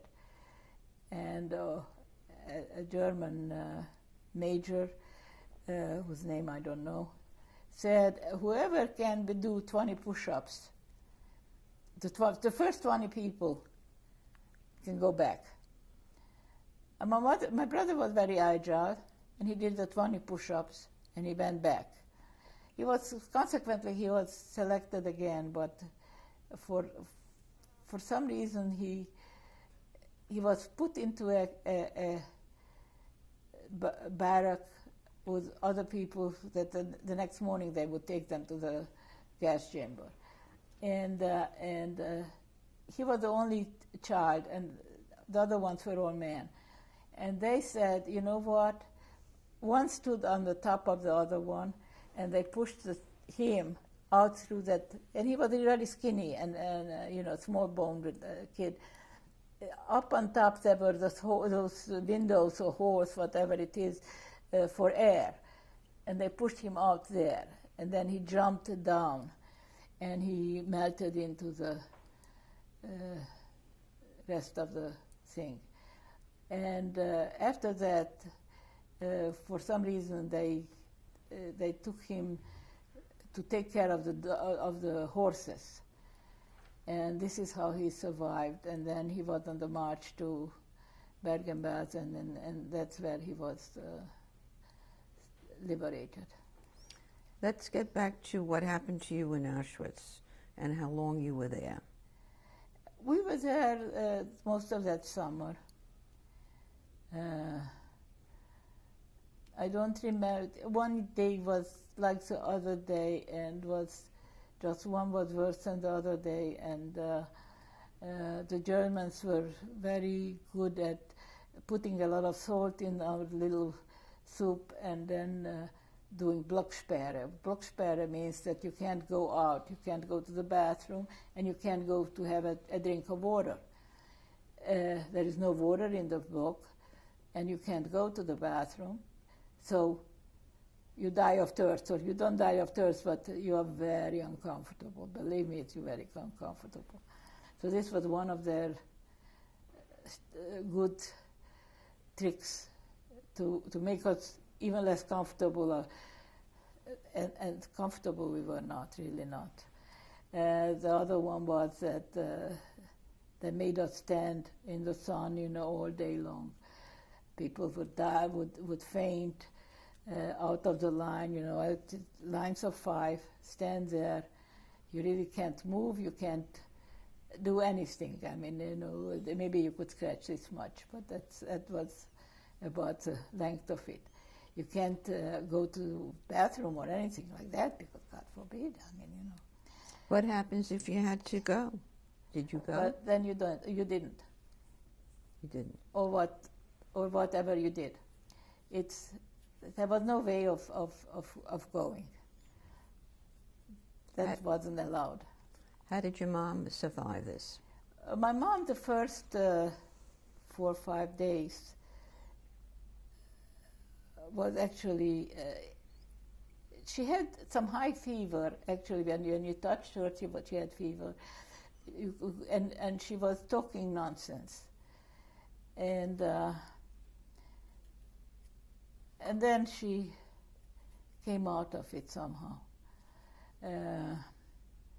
We were together with 3 of my cousins, my father's nieces, who, my mother's family was not from Oradea or Nagyvárad, and none of them ever lived there. So I just basically in like the ghetto, we only had my father's family, which was very extensive, and so 3 of my father's nieces, my father's sister's daughters, came with us actually only one survived. The other 2 were shot the last day before the march. How did that happen? One had a fever, and she was considered that she can't go on the march. And the sister, who was okay, said, I stay with her. And anybody who was there who could not march was shot right there in the camp, right there, and left there. And then we marched for 10 days around, kind of, almost around, because finally we were here before. We realized that we just didn't have where to march. When did this march begin? January of 45, when the Russians were nearby. Actually, as we marched, we were sometimes in the on the side of the street, on the road, and we could see them up there having a fight and coming with the tanks and doing this and that. And actually, by that time, the Germans did not have much power, but they were much better soldiers than the Russians. The Russians only fought if sometimes the cart with the food did not arrive after the troops. We saw that. But if they had to go in the battle, the vodka always arrived. It was in a cart, you know, like a milk tank, you know, and then they all were. And this, even at that time, I was very young and very inexperienced, but I couldn't understand. These Russian soldiers came through western part of Russia, which was occupied by the Germans. They saw what they did to their people. They saw how they devastated.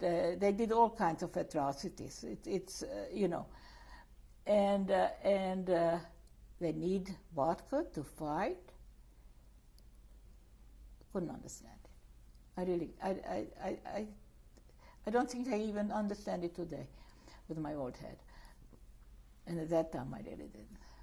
How long did you stay in Auschwitz before you were went on the march? We had selections almost daily, and every time they took some people away, and by the time we were selected finally, my mother, you know, selection was naked, of course, and your body showed that you didn't have what to eat, and if you were young, maybe it was half okay, but if you were late 30s or something, some of those women who managed to look young and you know, work able, were in their 40s, maybe even 50. I don't know, but then all these selections, finally they picked them, you know, and you could see that they are older. They, you know, the bodies did not lie. You couldn't do anything about that. And my mother at that point really looked bad. So we did this, that we had one girl who was really a young girl, 29 or 30, but she looked like 80 or so, you know, her body, for some reason it deteriorated so badly. So we put her in front, and we put my mother after her. We'll pick up in a minute. Thank you. Okay, I'm rolling. Tell me how long you were in Auschwitz. We were in Auschwitz during the summer, June, July, and a little part of August. Then where did you go? I know that we were in Auschwitz when the ghetto of Lublin was brought in. We saw them brought in. That was the last transport that came in. And after that, shortly thereafter, we were selected and we went to, we were taken to Stutthof and then from Stutthof to work camp. Why do you think you were selected to go to Stutthof? I don't really know. I don't know.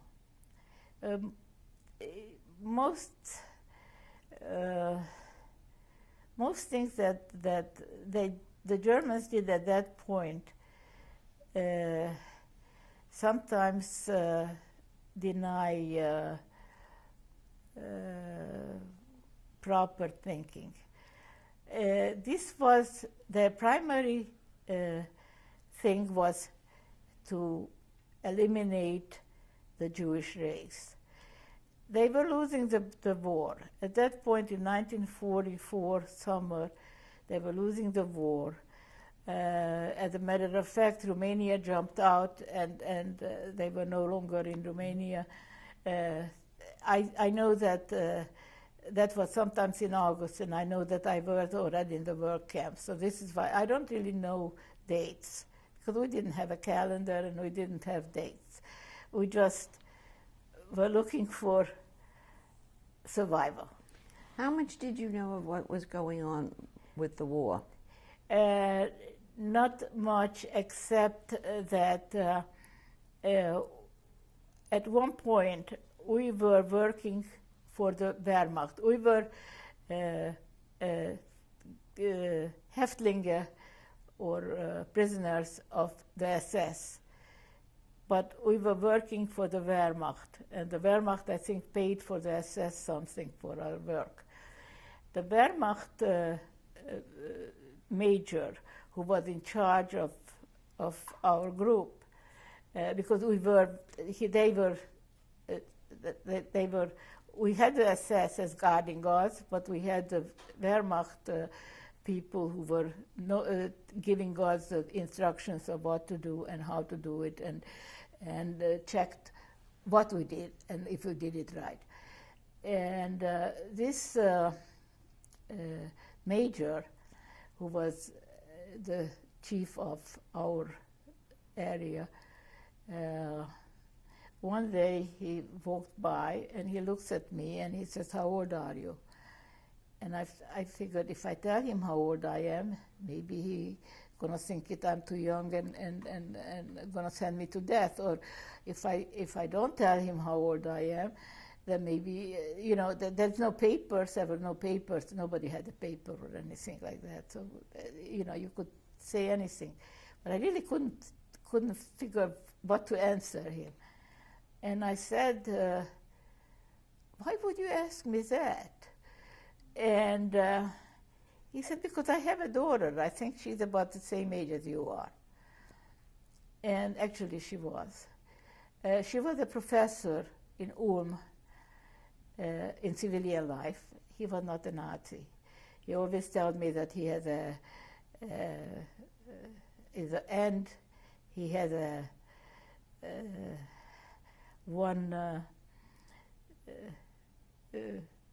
one he has for himself to kill himself, because what is going on, it's not right.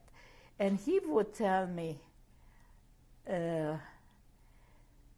what is going on. He told me that Romania jumped out. Wouldn't you be happy now that if you would be home? And I said, yes, I would be happy anything if I would be home and not here. But I am here.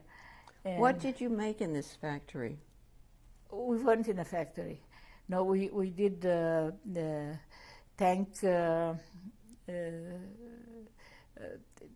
things that we dug out a big hole in the earth, and then we covered it up, and that was that if the tanks would go, the Russian tank would go over, would fall and couldn't get up.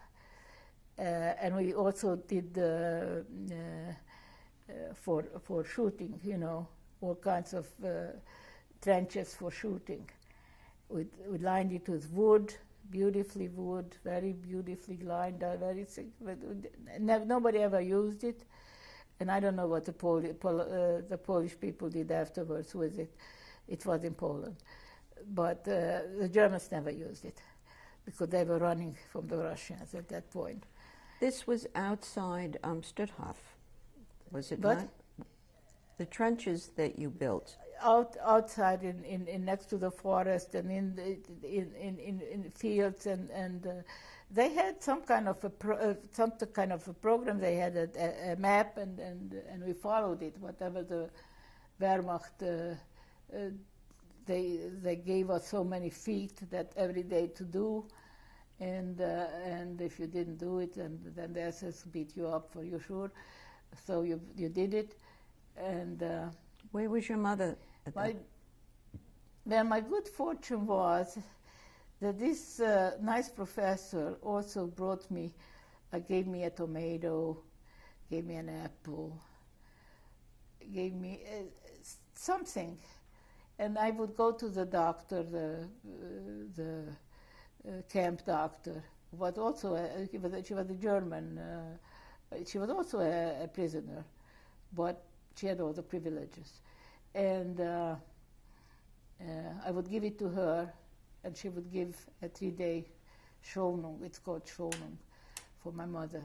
What is But that? for that was that she had to stay in camp, and she couldn't go to work because she was ill. And so I was able to keep her out of the work detail from October, November, December, January, part of October, November, December, January, part of January before we marched. So this is how she survived. So this was consistent day after day and week after week that your mother was protected? Well, somehow or the other, yes, it was. I also, after work, when we went back to camp, we had about 20 women dying every day. Not mishandling, it's just from hunger, from cold, from various. Typhoid was at one point rampant in the camp. And somebody had to bury them. So there was a burial squad. And I went to the burial squad, even though I was so young and everything else, because I got, the burial squad got a bowl of soup. But this was a soup that was the end of the kettle. So it had vegetables in it. It wasn't that soup that you usually got, you know. And so I shared that with my mother, so that she somehow survived. And I am really very thankful to fate that I could do that, and I was there, and that's why I never feel that I shouldn't have been there, or you know, because I feel that I was there to make her survive. And she survived till she was 87, so I feel very thankful to fate.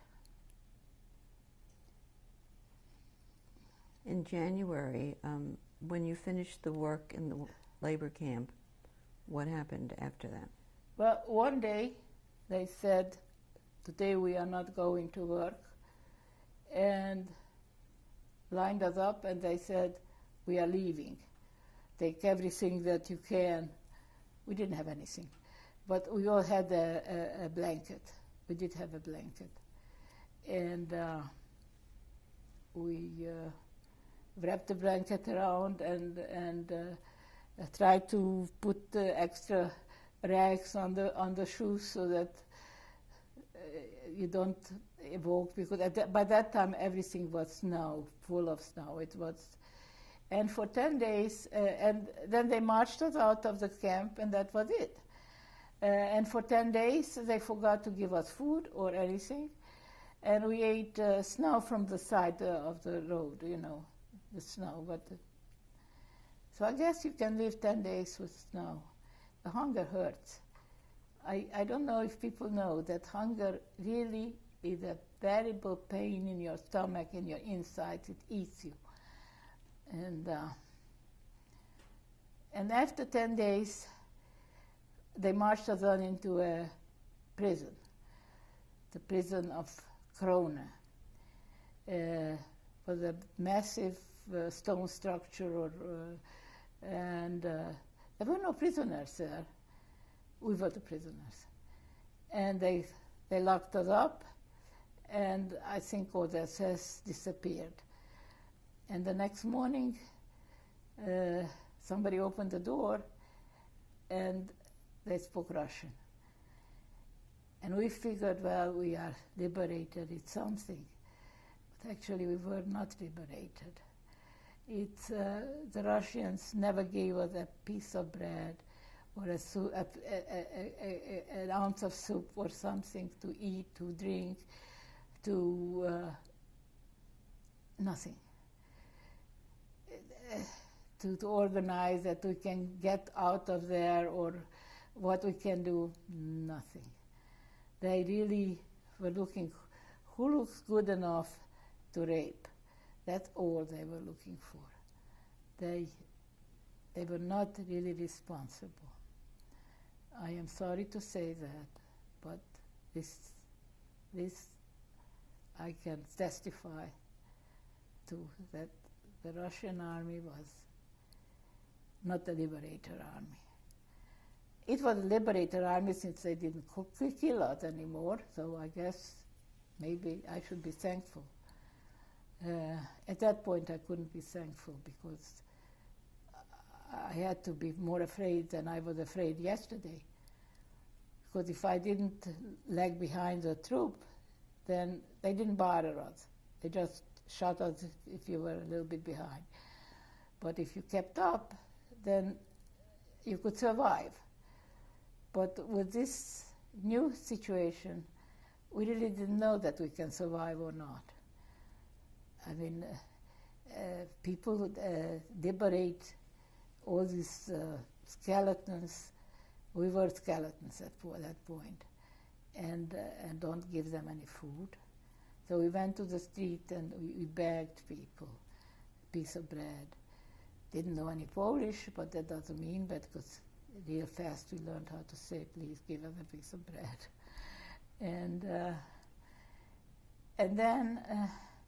how was your mother affected by the Russians coming in with what? She, at that point, I think she was okay.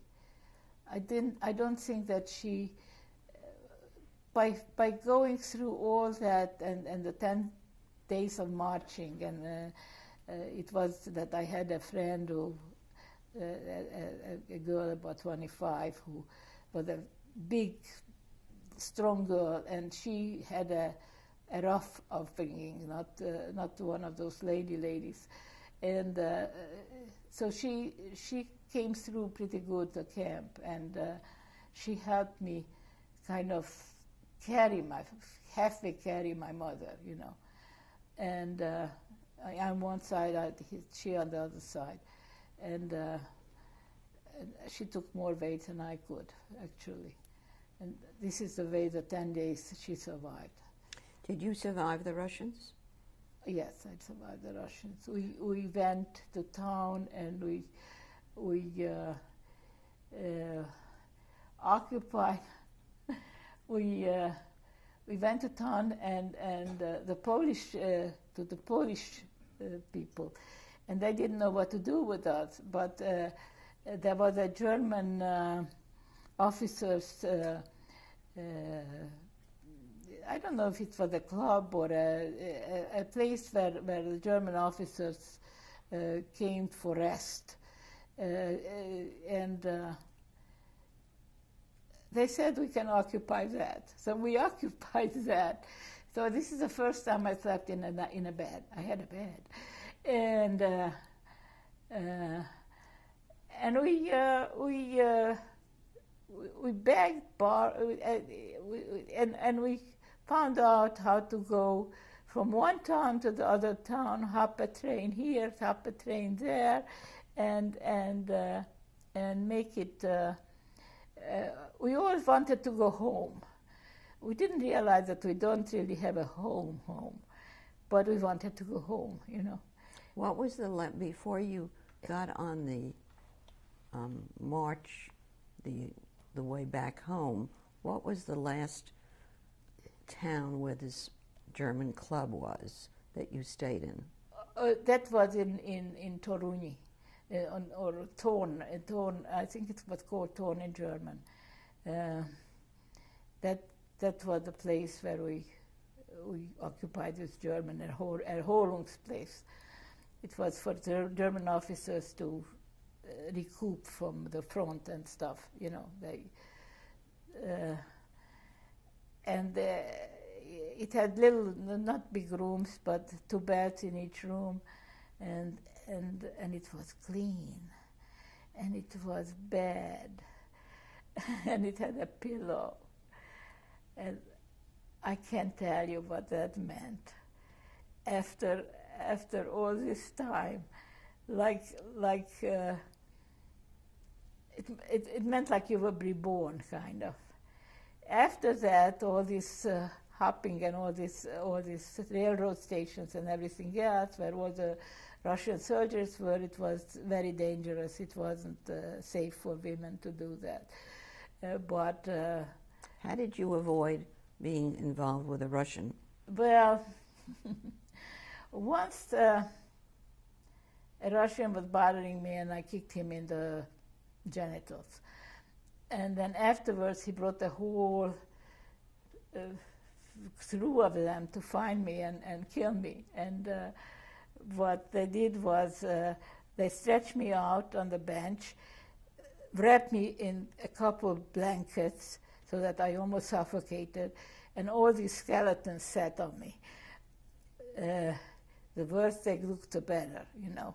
My mother and a couple others who really looked terrible. And it was already on our way home, so these were the people from my city. And of course, they wouldn't let the child get in trouble. So, they were cursing, they were doing everything under the sun, but finally they had to go back or whatever it is, and they got off of me. This was very close to actually the Hungarian border already. I think it was Czechoslovakia, or at that point it was Slovakia, or Czech. I don't remember. We didn't have passports. We didn't have any papers, so we just went. What did you find when you got home? Actually, one of my father's brothers, who had a bakery in a big bakery, actually, in our city.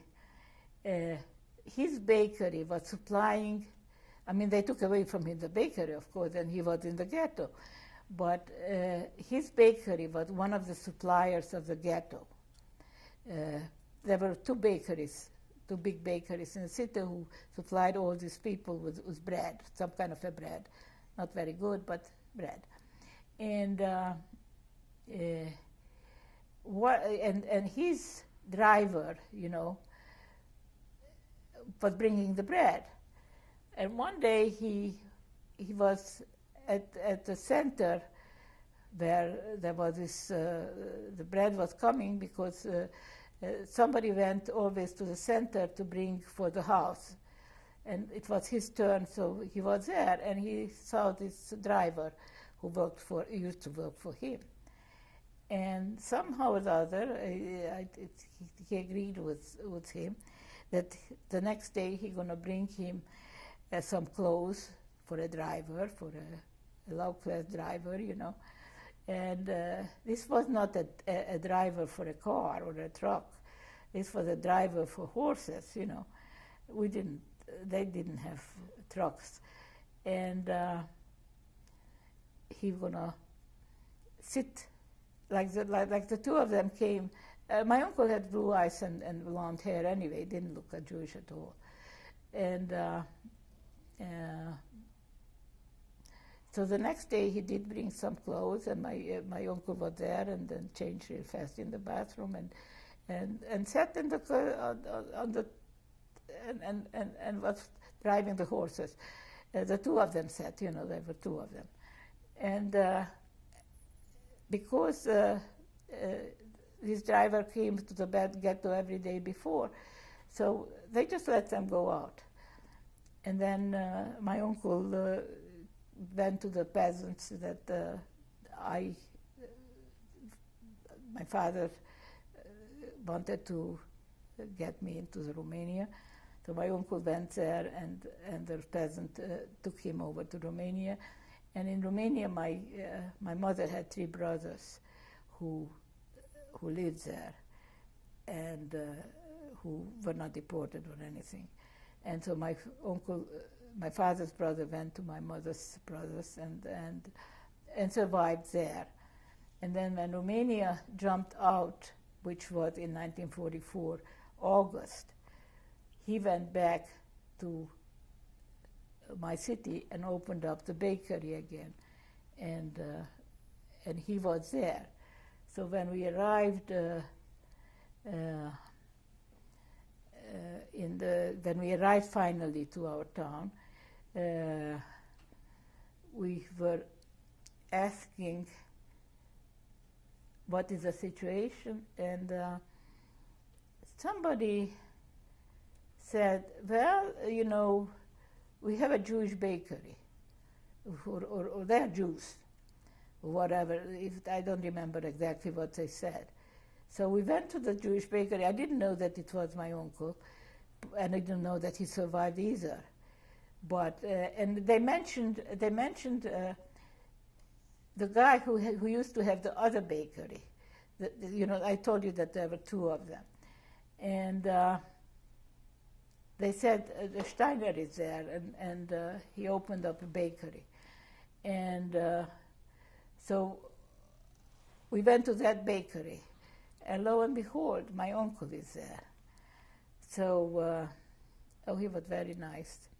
He took in all these bedraggled girls, and he was a very maniac for cleanliness, and then he was. He did not eat meat. He was really he stood on his head every day for exercise. He was a nut about those things. So I figured that for him it was really a physical pain to see all these dirty women. You know, I mean, we were dirty. We were dirty. Of course, the first thing was who is taking the first bath, you know, and everything else. But basically, we didn't have clothes or anything.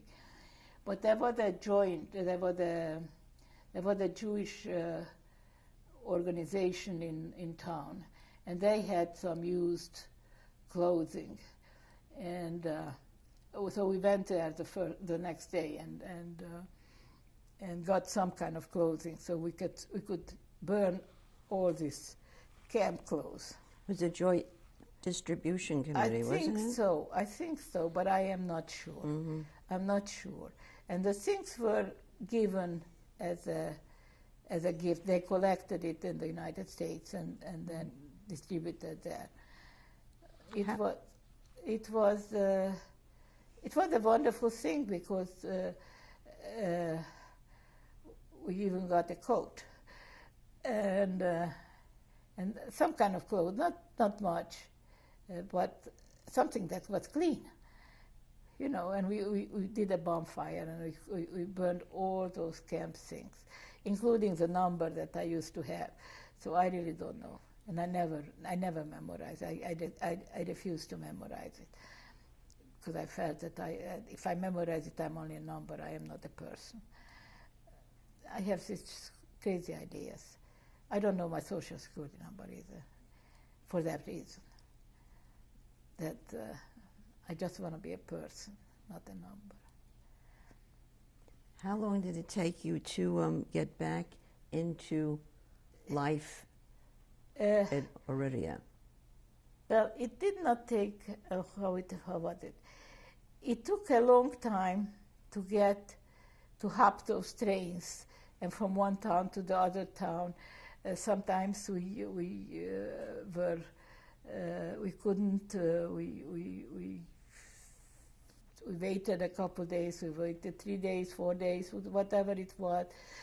Some towns were more favorable to refugees, and some places there were in Poland already something for the liberated people. I don't really know who ran that.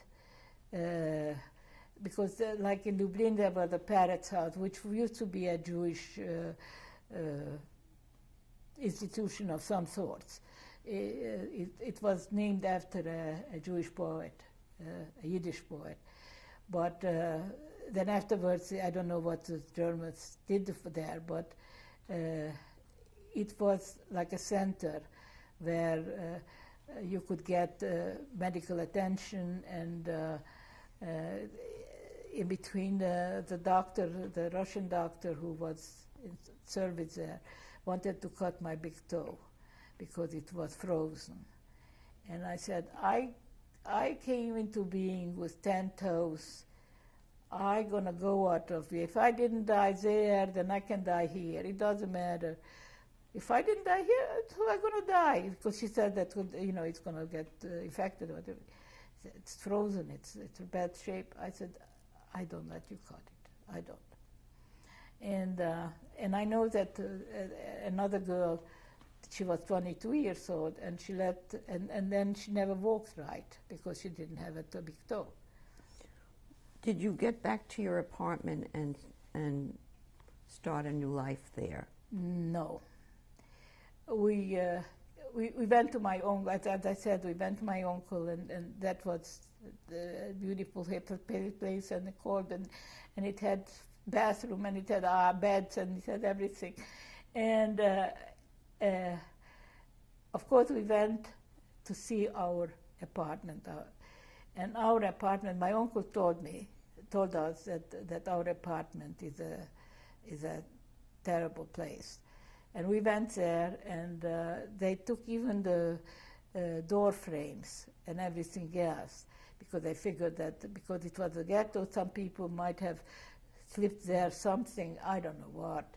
By the time we didn't have anything, so it was, I don't know where would we get it from, but anyway, doesn't matter. So in order to put our place in order, you would need money. We didn't have no money.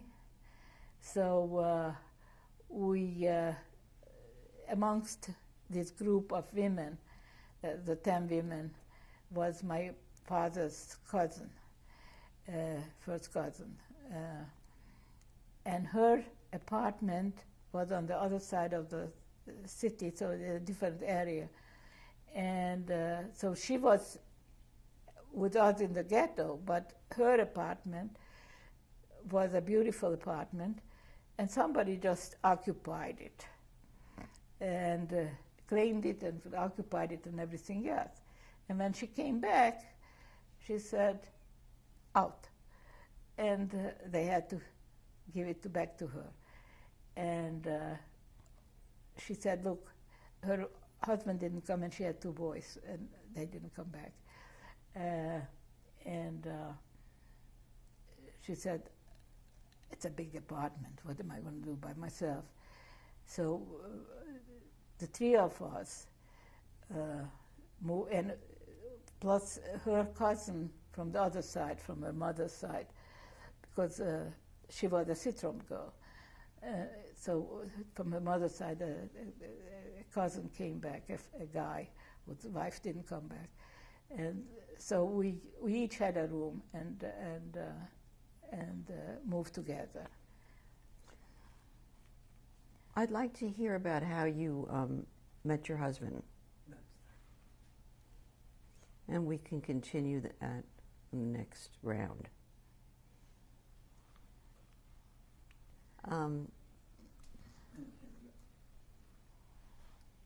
Can we talk about how you met your husband? Well, I knew my husband ever since I was in 5th grade, I think. His uncle had a source of getting raw material for the knitwear. As I told you before, it was very difficult to get. It was a war, and it was difficult even for other people, but for Jewish people it was almost impossible. But he had a source, and he sold my father wool or yarn, various kinds of yarn. And but at that point, I think Jews didn't even have a phone. So my husband-to-be, who was a young man at that point, used to come and talk to my father, whatever his uncle said, and take it back from my father, whatever my father said, because there was no phone.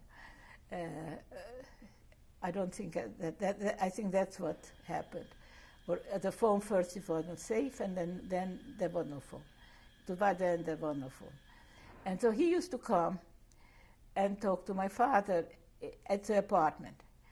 And when he was finished with my father, he used to make it his business to go through we had like a place where we did the studying, and that was like a living room, or it wasn't a fancy room, it was a kind of everyday room.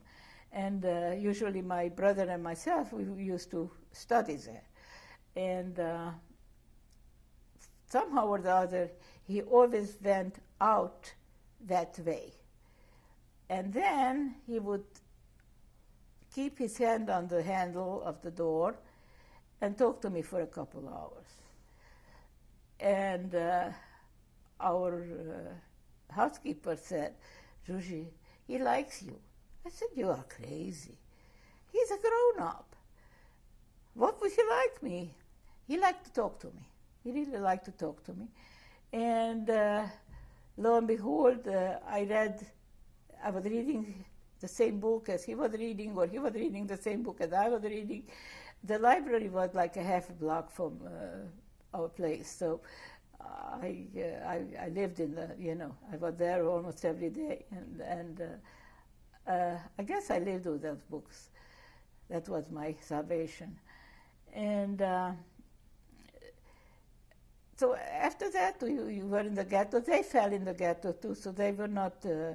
And I never met his mother or his family, only him and his uncle, because his uncle had business with my father, and him because he came and went, But nobody, I didn't know anybody from his family. So what made him decide? And when people came back, slowly but surely, all through that summer on 45, mind you, the war wasn't over until May of 45, and some people were deep in Germany or way over in the west.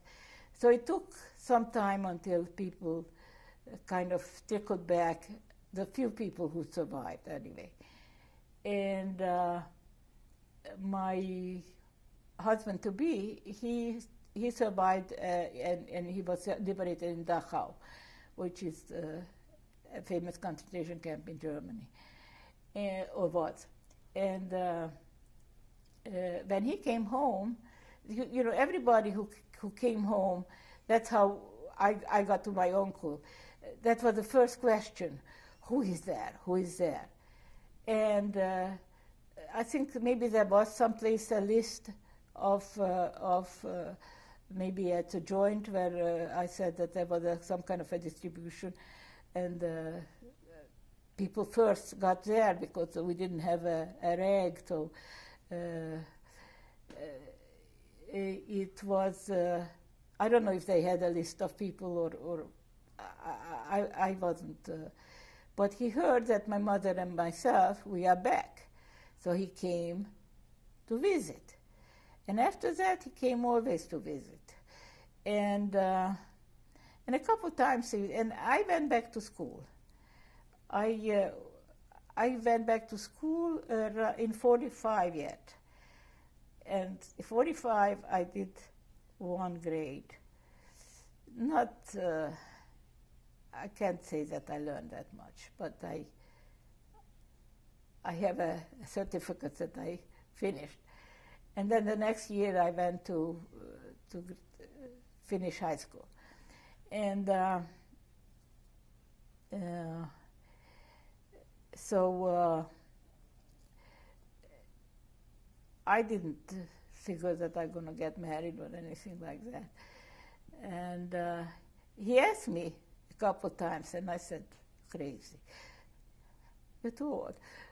And but then when my mother decided that she's going to get married, then I said, okay, I get married first. And I did. I knew him, and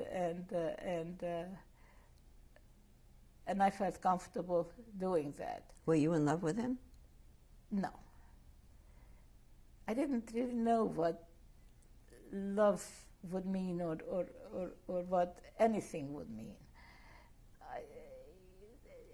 That part of my education was missing, because you grow up like to be a girl. You're a little teenager, a little, you snicker, you behind the boys, you do this or you do that. Well, I never did that, and we never did that with my friends, because we were, I don't think, it's 1941.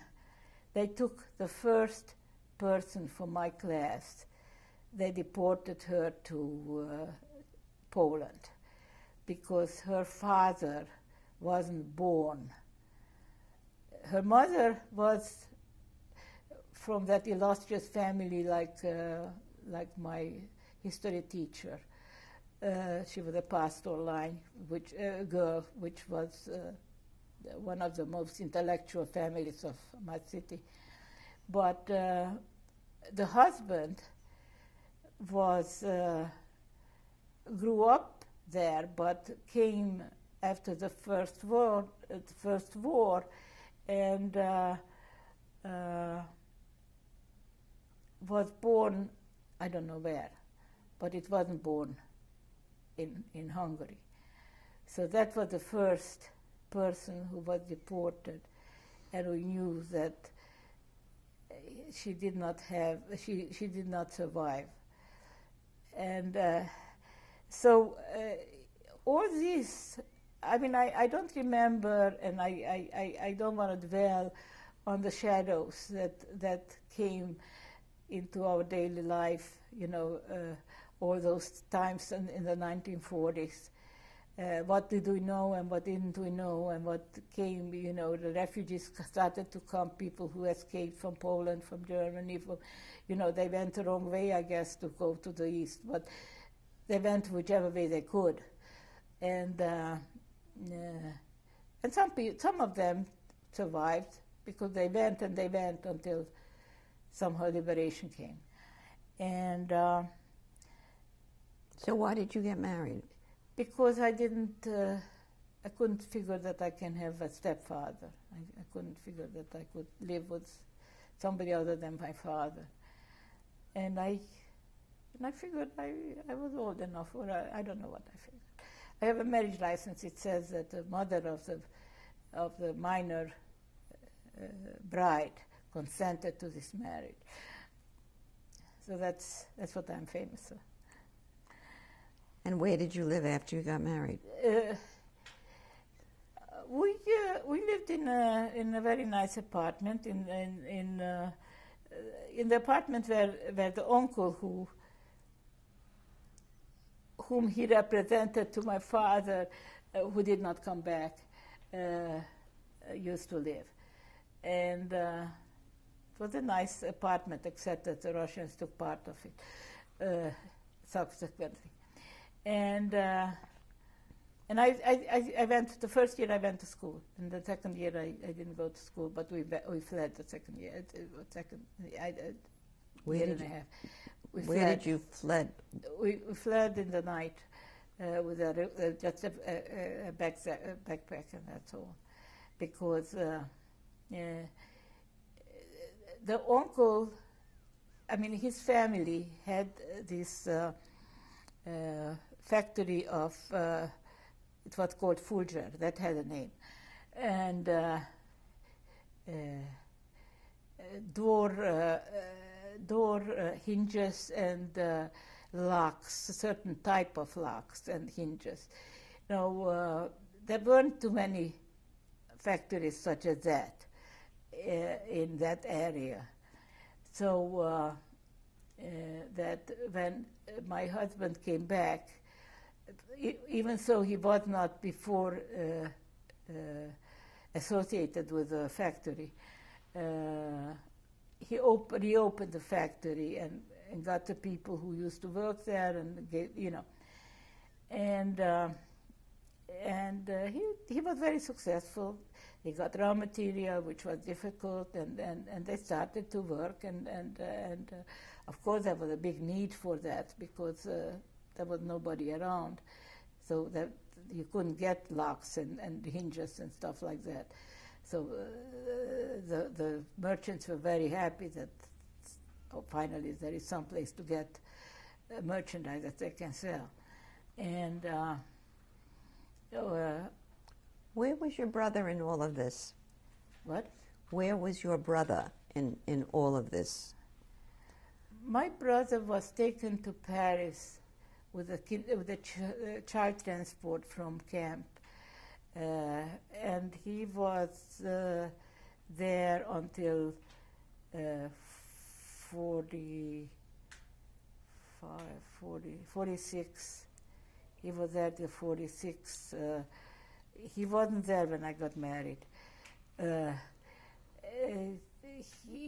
He figured that nobody arrived, and this family wanted to adopt him, and he went to school,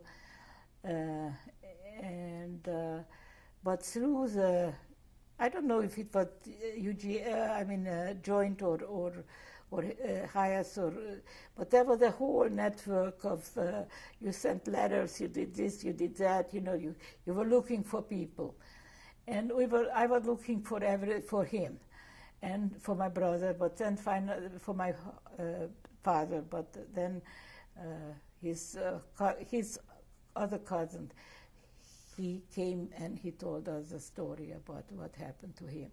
So I wasn't looking for him anymore, but I was still looking for my brother. And so my brother got someplace we got the mail together. And then these people were very nice, and they brought him back.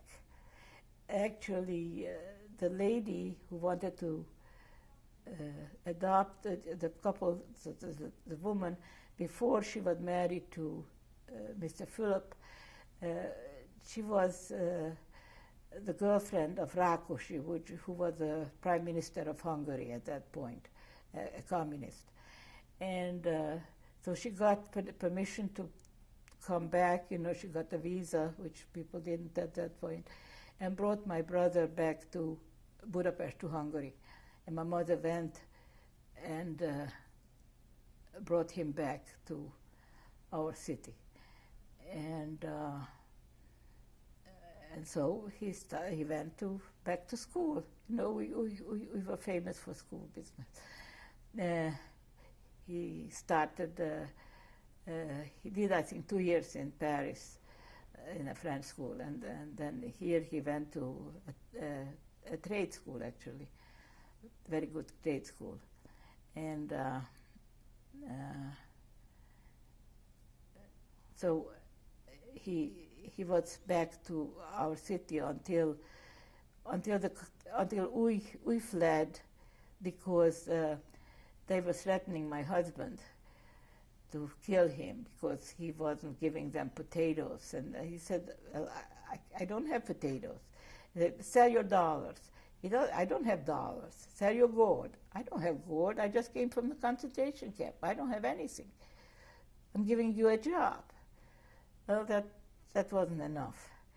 And one day I came from school, and I called him to find out what time he's coming for lunch, and I hear this, they are threatening him with death or worse. And then when he came home, he said, this is the communists are taking over. I said, you know what? He said, yeah, we are leaving. It was, we both came to the conclusion. Even so, it was hard to leave my mother over there and my brother. But then my brother went with a youth organization to Palestine at that time. But he was caught and he went to Cyprus and didn't get to he didn't get to Palestine until the beginning of, just before the state of Israel was proclaimed. He went to they took a boatload of children and he fell under that category. So that's how he got to Palestine. Where does he live now? Right now he has an apartment in Stockholm, Sweden, and he has an apartment in Kfar Saba, Israel. I mean, they have an apartment, my sister-in-law and my brother. And they have a family? Yes. He has a daughter who lives in Kfar Saba. That's why they have the apartment there. And he has a son who lives in New York. I think you know him. Maybe not. And they have 3 grandchildren in New York and 3 grandchildren in Israel. Well, the ones in Israel are, but they are big by now, bigger, kind of. In New York is only one in high school, the other 2 are already in college. And in Israel, they are older. They already have a great-grandson. Tell me about your trip from Oradea to New York. How did that come about? Or to Philadelphia? Well, the trip, we lived in Bregenz in Austria. And in Innsbruck, there was either joint or highest, I don't really know. There was a Jewish organization. And they were arranging for people to go to wherever, I think wherever. But as I said, my husband only grew up that he's going to America. Eventually he was going to America, even when he wasn't, there wasn't possibility, he was still going to America. That's how he grew up. And so he went to this office, and they, and because he was a textile engineer, they got him a contract to force nonwovens. And of course, in that case, we got a visa. And we were supposed to come the year before, but I got pregnant. And it wasn't safe. I didn't have a easy pregnancy yet, so it wasn't safe for me, so they wouldn't take me. And so they said, when the child is 3 months old, then you can come. Okay, so that's what we did. And we went from Bregenz to München, or Munich, as in English. And from there, the American, because we had a visa, the Flying Tiger, which was kind of a private organization that flew some of the soldiers. I am not familiar with exactly how it worked, but it was the Flying Tiger company that flew us from Munich to the United States, except that over the Atlantic we lost an engine. This was before,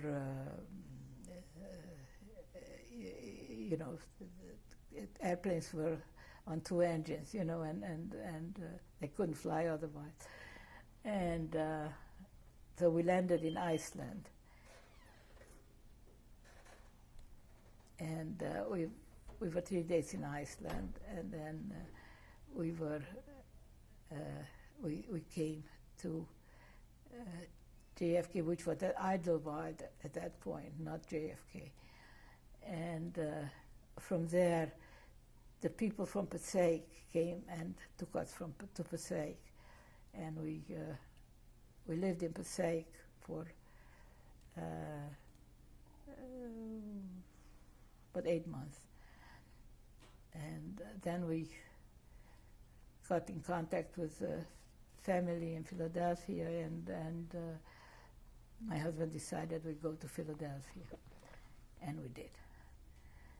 And that's where we landed. And then you became someone who's famous for owning a food company. Well, that was later. How much later was that? That was about 3 years later. We, in the beginning, my husband's family gave him, he started a business, a store with appliances and limited amount of furniture, but mostly appliances, refrigerators, washers and stuff, except that they neglected to tell him that they are charging him the retail price. So he couldn't be successful. He was successful in getting the people, but then when they heard how much, they said, we'll be back tomorrow. And they never came back tomorrow. So this is how it worked. And then he wanted to be a life insurance agent. And he tried that, but that did not agree with him, because when you sell life insurance, you have to talk about death. And especially at that point. Today there is annuities and all kinds of, but at that time, life insurance was life insurance. And he just couldn't do that. He was very sensitive. And so he did not succeed with that. He didn't succeed with the appliance. And we had to kind of make a living. And he said, well, if you just help me with this once. And I said, sure, anything you want. And he said, well, you're very famous with chopped liver. Anybody who comes and you serve them chopped liver, they said they never had anything like it. So he said, why don't you make chopped liver and try to sell it? I didn't see it in the store anyway. And so I said, okay. So I started to make chopped liver. And then we rented a butcher store, and because it had a walk-in cooler. And I had one employee, and I started to make chopped liver. But it wasn't, it was a business that you could live, but you could never get any place. And that was the time when the supermarket started. Every week there was one more opening up someplace or the other in the city. And I went to the supermarket to shop, and I realized that they don't have anything that I am making in their case. They have a deli case, but they don't have those things. And I've wanted to find out, so from a salesman who sold us boxes, I found out that the supermarkets each has a buying day. Each buyer has a buying day, one day of the week, and the deli buyer has a buying day. This one on Wednesday and that one on Thursday, and I figured, and so I went with a little container of chopped liver, and I said that I am making this, and would you be interested? And they tasted it, and they said, it's delicious, it's delicious. But we can't really buy it from you because you have a little place, and how can you assure us that you're always going to be the same? You know, 1 week it's going to be a little salty, 1 week it's going to be a little this, a little that. And I really don't know how I got to that. But I said to the guy that this is an item you don't have. You're not giving me a penny. You can put it in, and the week that you're not satisfied, you can throw me out. We don't have a contract. And what did you lose? You might gain a good item, and if I'm not good, then I fall on my face. And he did it. And then I went to the other supermarket, which was smaller, and I said, I sold it to the food fair. Oh, the food fair has it. Then the one who had 23 stores, oh, he wanted to have it, but the other one had 45 stores. So, okay. So he put it in, you know, and this is how we grew. And then what happened was that they each had a commissary, what they called commissary, and they made all kinds of things. But they grew too big, and that commissary was not viable anymore. For a few stores, they could supply a few stores, but they couldn't supply so many stores with professional items. And every once in a while, they would call up and they would say, could you make us a good roast beef? Because our commissary, you know, I said, sure. Didn't have an oven, didn't know what he's talking about. I went to the chef at the commissary and I said, he called me and he said that I would make, and you can't make it because you're too busy. What did you make? So he said, I made this and this. I said, okay. So I got an oven, and I learned how to make it. That's all. Who financed you along the way? Nobody.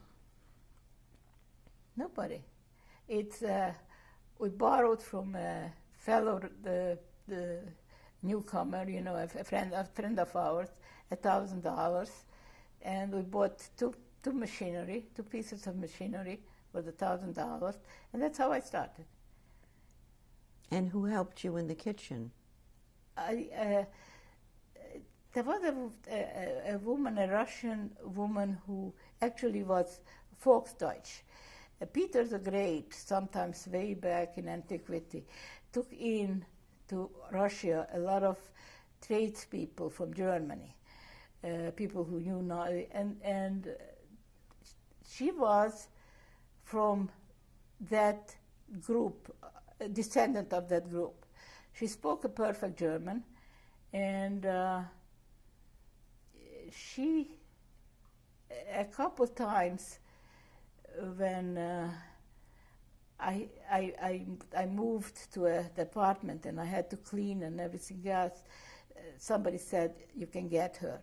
And I got her to help me. And when I started working, I said, would you like to have a job? Didn't have anything, but I wanted to give her a job. And I gave her a job, and that was my first employee. And what was the name, and what is the name of your company? Mrs. Ressler's Food. My husband named it, and at that point there was Mrs. Smith's Pie and Mrs. Paul's Fish Stick, and he said the Mrs. Ressler's Food is very right. And that's what it was called, and that's what it's called still. And what do you distribute? We don't, we make and distribute we don't distribute other things, but we just process meats and poultry. And like what? Like roast beef, corned beef, pastrami, and turkey breast, turkey roll, chicken breast, all kinds of varieties of the same. I mean, you know, the same kind of thing, but various ways of doing it, various flavors. How many people do you employ?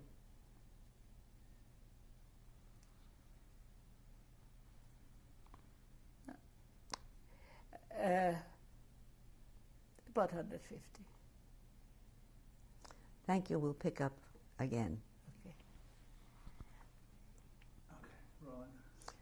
As you think about the past, your life before and during and post-war, and all of these experiences that you have had, what has been the most meaningful for you? My most meaningful was that I survived with my mother. That was the number one. I feel that that was a real great luck from fate. And my meaningful was to come to the United States and live here freely and being able to do whatever my limited talents allowed me to do. And the big plus, you just saw coming in. My child, my grandchildren, and my great-grandchildren. That is my greatest accomplishment. How many grandchildren do you have? I have 4 grandchildren, or 8 right now, because all the spouses are my grandchildren. And I have 9 great-grandchildren, and 1, hopefully any day now, which is the number 10. And how many children do you have? 1 child only. So she was very fruitful, and I thank her very much. Do you believe in God? Yes. I believe in some super force that not necessarily the parochial God that I can't figure out that there are so many gods, that every religion has a different God. So somehow I have to believe that there is just one God, that everybody can pray in, like in the Bible says, that everybody should pray in their language, but pray that God should not punish and the ship should come in safely. So I feel that all the people, whichever way they pray, and whatever language they pray, and whatever God they pray to, I think that there must be just one God, somehow. If you were to carry through with a message for your children, your grandchildren, your family, great-grandchildren, what would be the message that you would like to leave them as part of the legacy of your life? Well, I hope that they stay Jewish. I am not certain that that is the smartest way to be. After the Holocaust, I had my doubts that maybe history always repeats itself somehow or the other, not necessarily the same way. And when I look at my place where I was born, and I hear how anti-Semitism is today is a natural thing so many years after the Holocaust, I'm not sure that it never comes back. But on the other hand, I feel that if anything the Germans did, they beat it into me. I should be proud that I am what I am. I can't be anything else. And I hope that the generations that come after me will kind of follow the tradition. Not necessarily anything else, but they will know where they come from and where they are going. Thank you very much. You're very welcome. We just need 30 seconds of silence for the editors.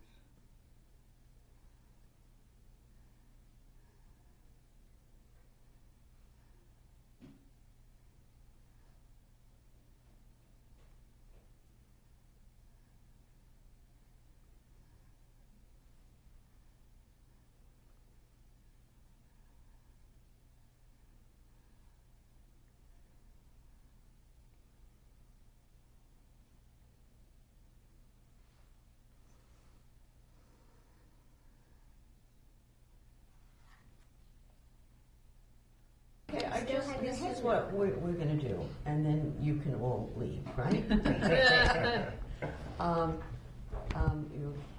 Mrs. Ressler is going to introduce everybody. Wash your hands with the mic.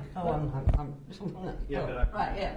Mrs. Ressler is going to introduce everybody, and then I'm going to ask Kitty and Lisa. Lisa is... I'm a granddaughter. Yeah, Okay. I know. I know. So I'm going to ask Kitty and Lisa a couple of questions, and I'm not going to tell you what they are because I want them over the, off the cuff. Live dangerous. Who's crunching? It's crunching? Really? Nice. You thought I was a child here. Who did that? More crunching. I already told him he was a child. So we're rolling. So anytime. Well, for posterity's I'll do purpose, it. you're a child. Yeah. Mrs. Ressler, would you like to please introduce us to your lovely family? Very glad to. And from left to right is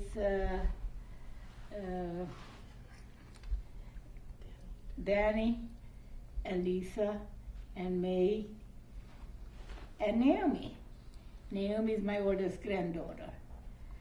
It's Eve, great granddaughter. Eve, Lila, and Emily, who is my youngest granddaughter. My daughter, her husband Joe, and Eliana, Ayla. That's my bar mitzvah boy, Jacob, Graham, Tali, Eve, and we will come back to Naomi. In the background is Teddy and Lori and David and Hillary and Michael. Back to Danny. Back to Danny. Yeah, you got him. Okay. She couldn't see exactly. I can't turn my head. Yeah. I'm sorry. Looked like there was another person between. Who works with you at Mrs. Ressler's Food?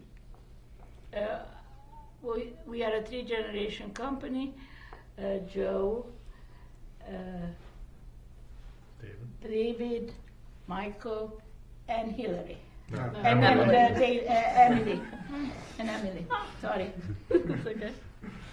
How many people do you employ? About 150, I think.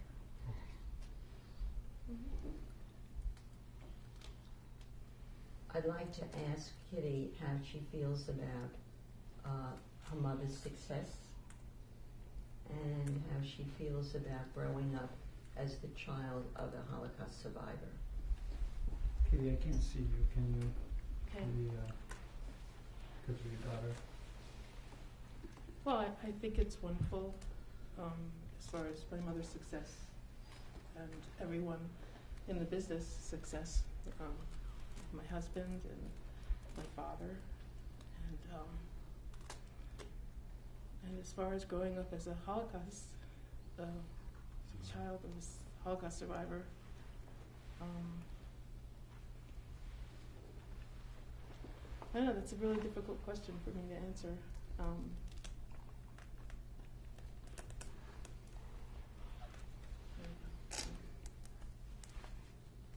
That's fine, Kitty. That's I fine. don't really. Was there anything that you felt was different than for you? Can we pause? I'm hearing some Velcro or something. Is somebody? Don't Stop. You do whatever you want. This is your show. Was there anything different in the way you were raised from your friends whose parents were not Holocaust survivors that you would like to tell us about? Well, I was an only child, which is, I guess, most of my friends in those days. There weren't that many that were single children. Also, because my parents worked, when I was younger, I went to like a private school where sometimes I was there for dinner or slept over or things like that. So, but then when we moved to Broomall, I went to regular public school. And I guess in those days it was unusual to have your mother working. Most of my friends, maybe later on. She's hidden behind her. You're totally blocked to the camera, I'm sorry. Yeah. Do you want to put her down or whatever? Here, come over to mommy. I'm sorry to interrupt. Good job. Come here. She gets mommy. Can show me where tabbing someone on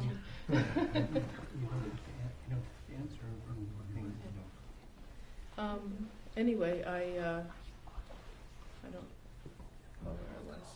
When you moved to Peru, your Yes, parents most of my friends, their mothers didn't really work, except maybe if they were a school teacher, something like that. They were home at the hours. But other than that, I don't think there's anything else. Did you have her help your mother in her work, mother and father?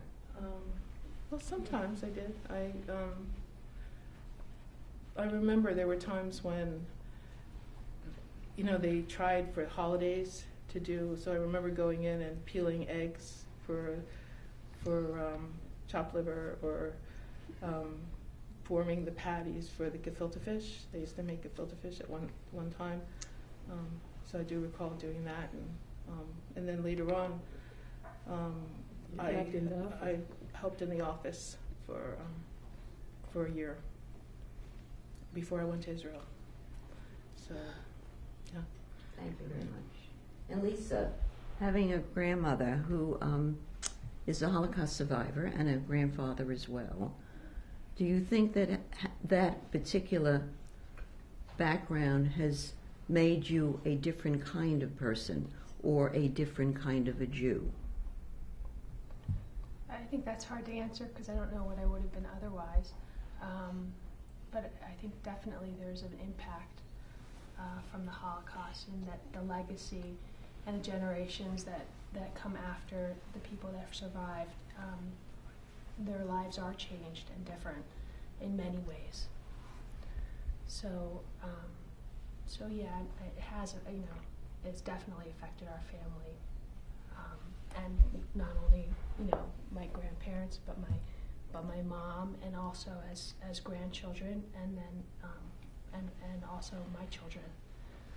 So the goal is for legacies to just repeat the things that are that you want to repeat, and so Holocaust survivors tend to stick close, and that's a wonderful thing. Yeah, okay, can I, if you don't mind, I think one of the things that has made us, we all want to live close to each other, and we all kind of know how important family is. I think that probably was contributed. Just on a light note, I know my mom always talked about how her parents cut food differently. They were from Europe, and they always cut food differently than because they use the knife in a different hand in Europe. So that was probably from. So that was on a light note. She always mentioned that to me. I didn't know that. Yeah. And that when she went to people's houses when she was younger, she said she would notice that everyone else was eating differently and that she would adjust. Is there anyone else who would like to say something about being part of Suzy Ressler's family? Dave?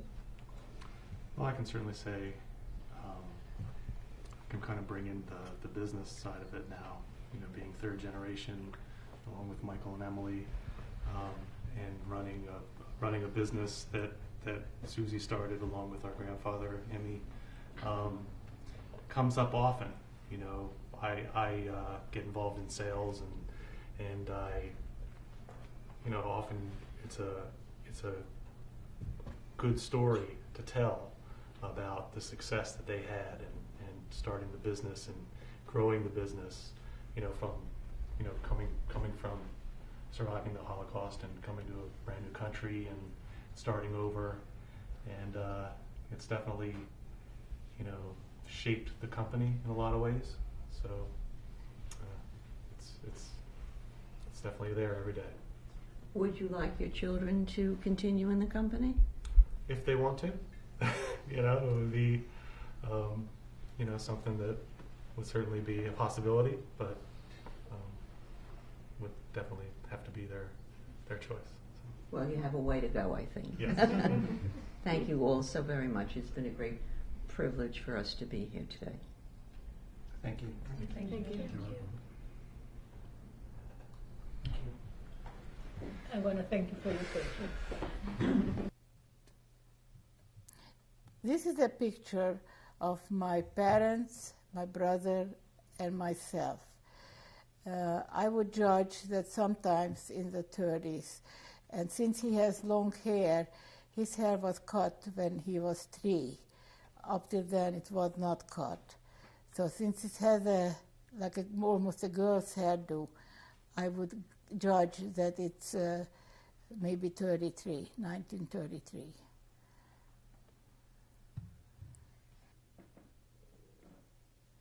This is the house where we were in the ghetto and where we lived just before concentration camp. This is number 16. I don't really know the Romanian name of it, which is today is some kind of a Romanian name. It was number 16 anyway. It is still number 16. It's a current picture, not a picture that I had before. But the house looked the same. There is not much difference. This is a picture of my mother and her 6 siblings. She was the only daughter and she had 6 brothers. In the background from left to right, Lajos, Miklós, Feri, Jenő, Béla, and Józsi. Józsi was the firstborn. Judging from the picture of my mother and the youngest brother, I would judge that it was beginning of the 1920s. None of them are alive today. 3 of them were killed during the Shoah, and the other 3 died since of old age, I suppose, or something. But none of. This is a picture of my grandmother, my mother's mother. She had violet eyes, purple eyes. She was very pretty, famous for her beauty. Her name was Gisela or Golda. And this picture was taken in 1943, just very shortly before the Shoah. She was killed in Auschwitz in 1944.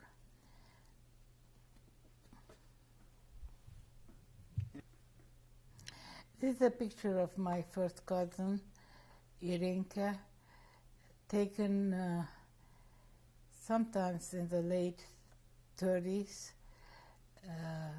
She was very pretty, young girl, killed in 1944 in Auschwitz.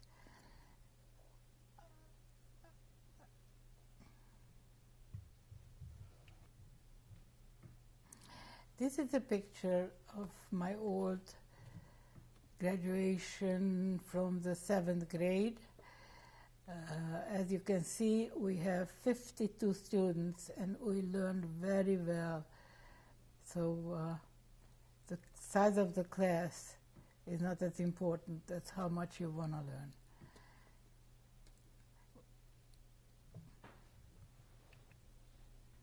This is a picture of my brother and myself. I think it dates about 1943, just before the Shoah. And I'm glad to say that we are both still alive.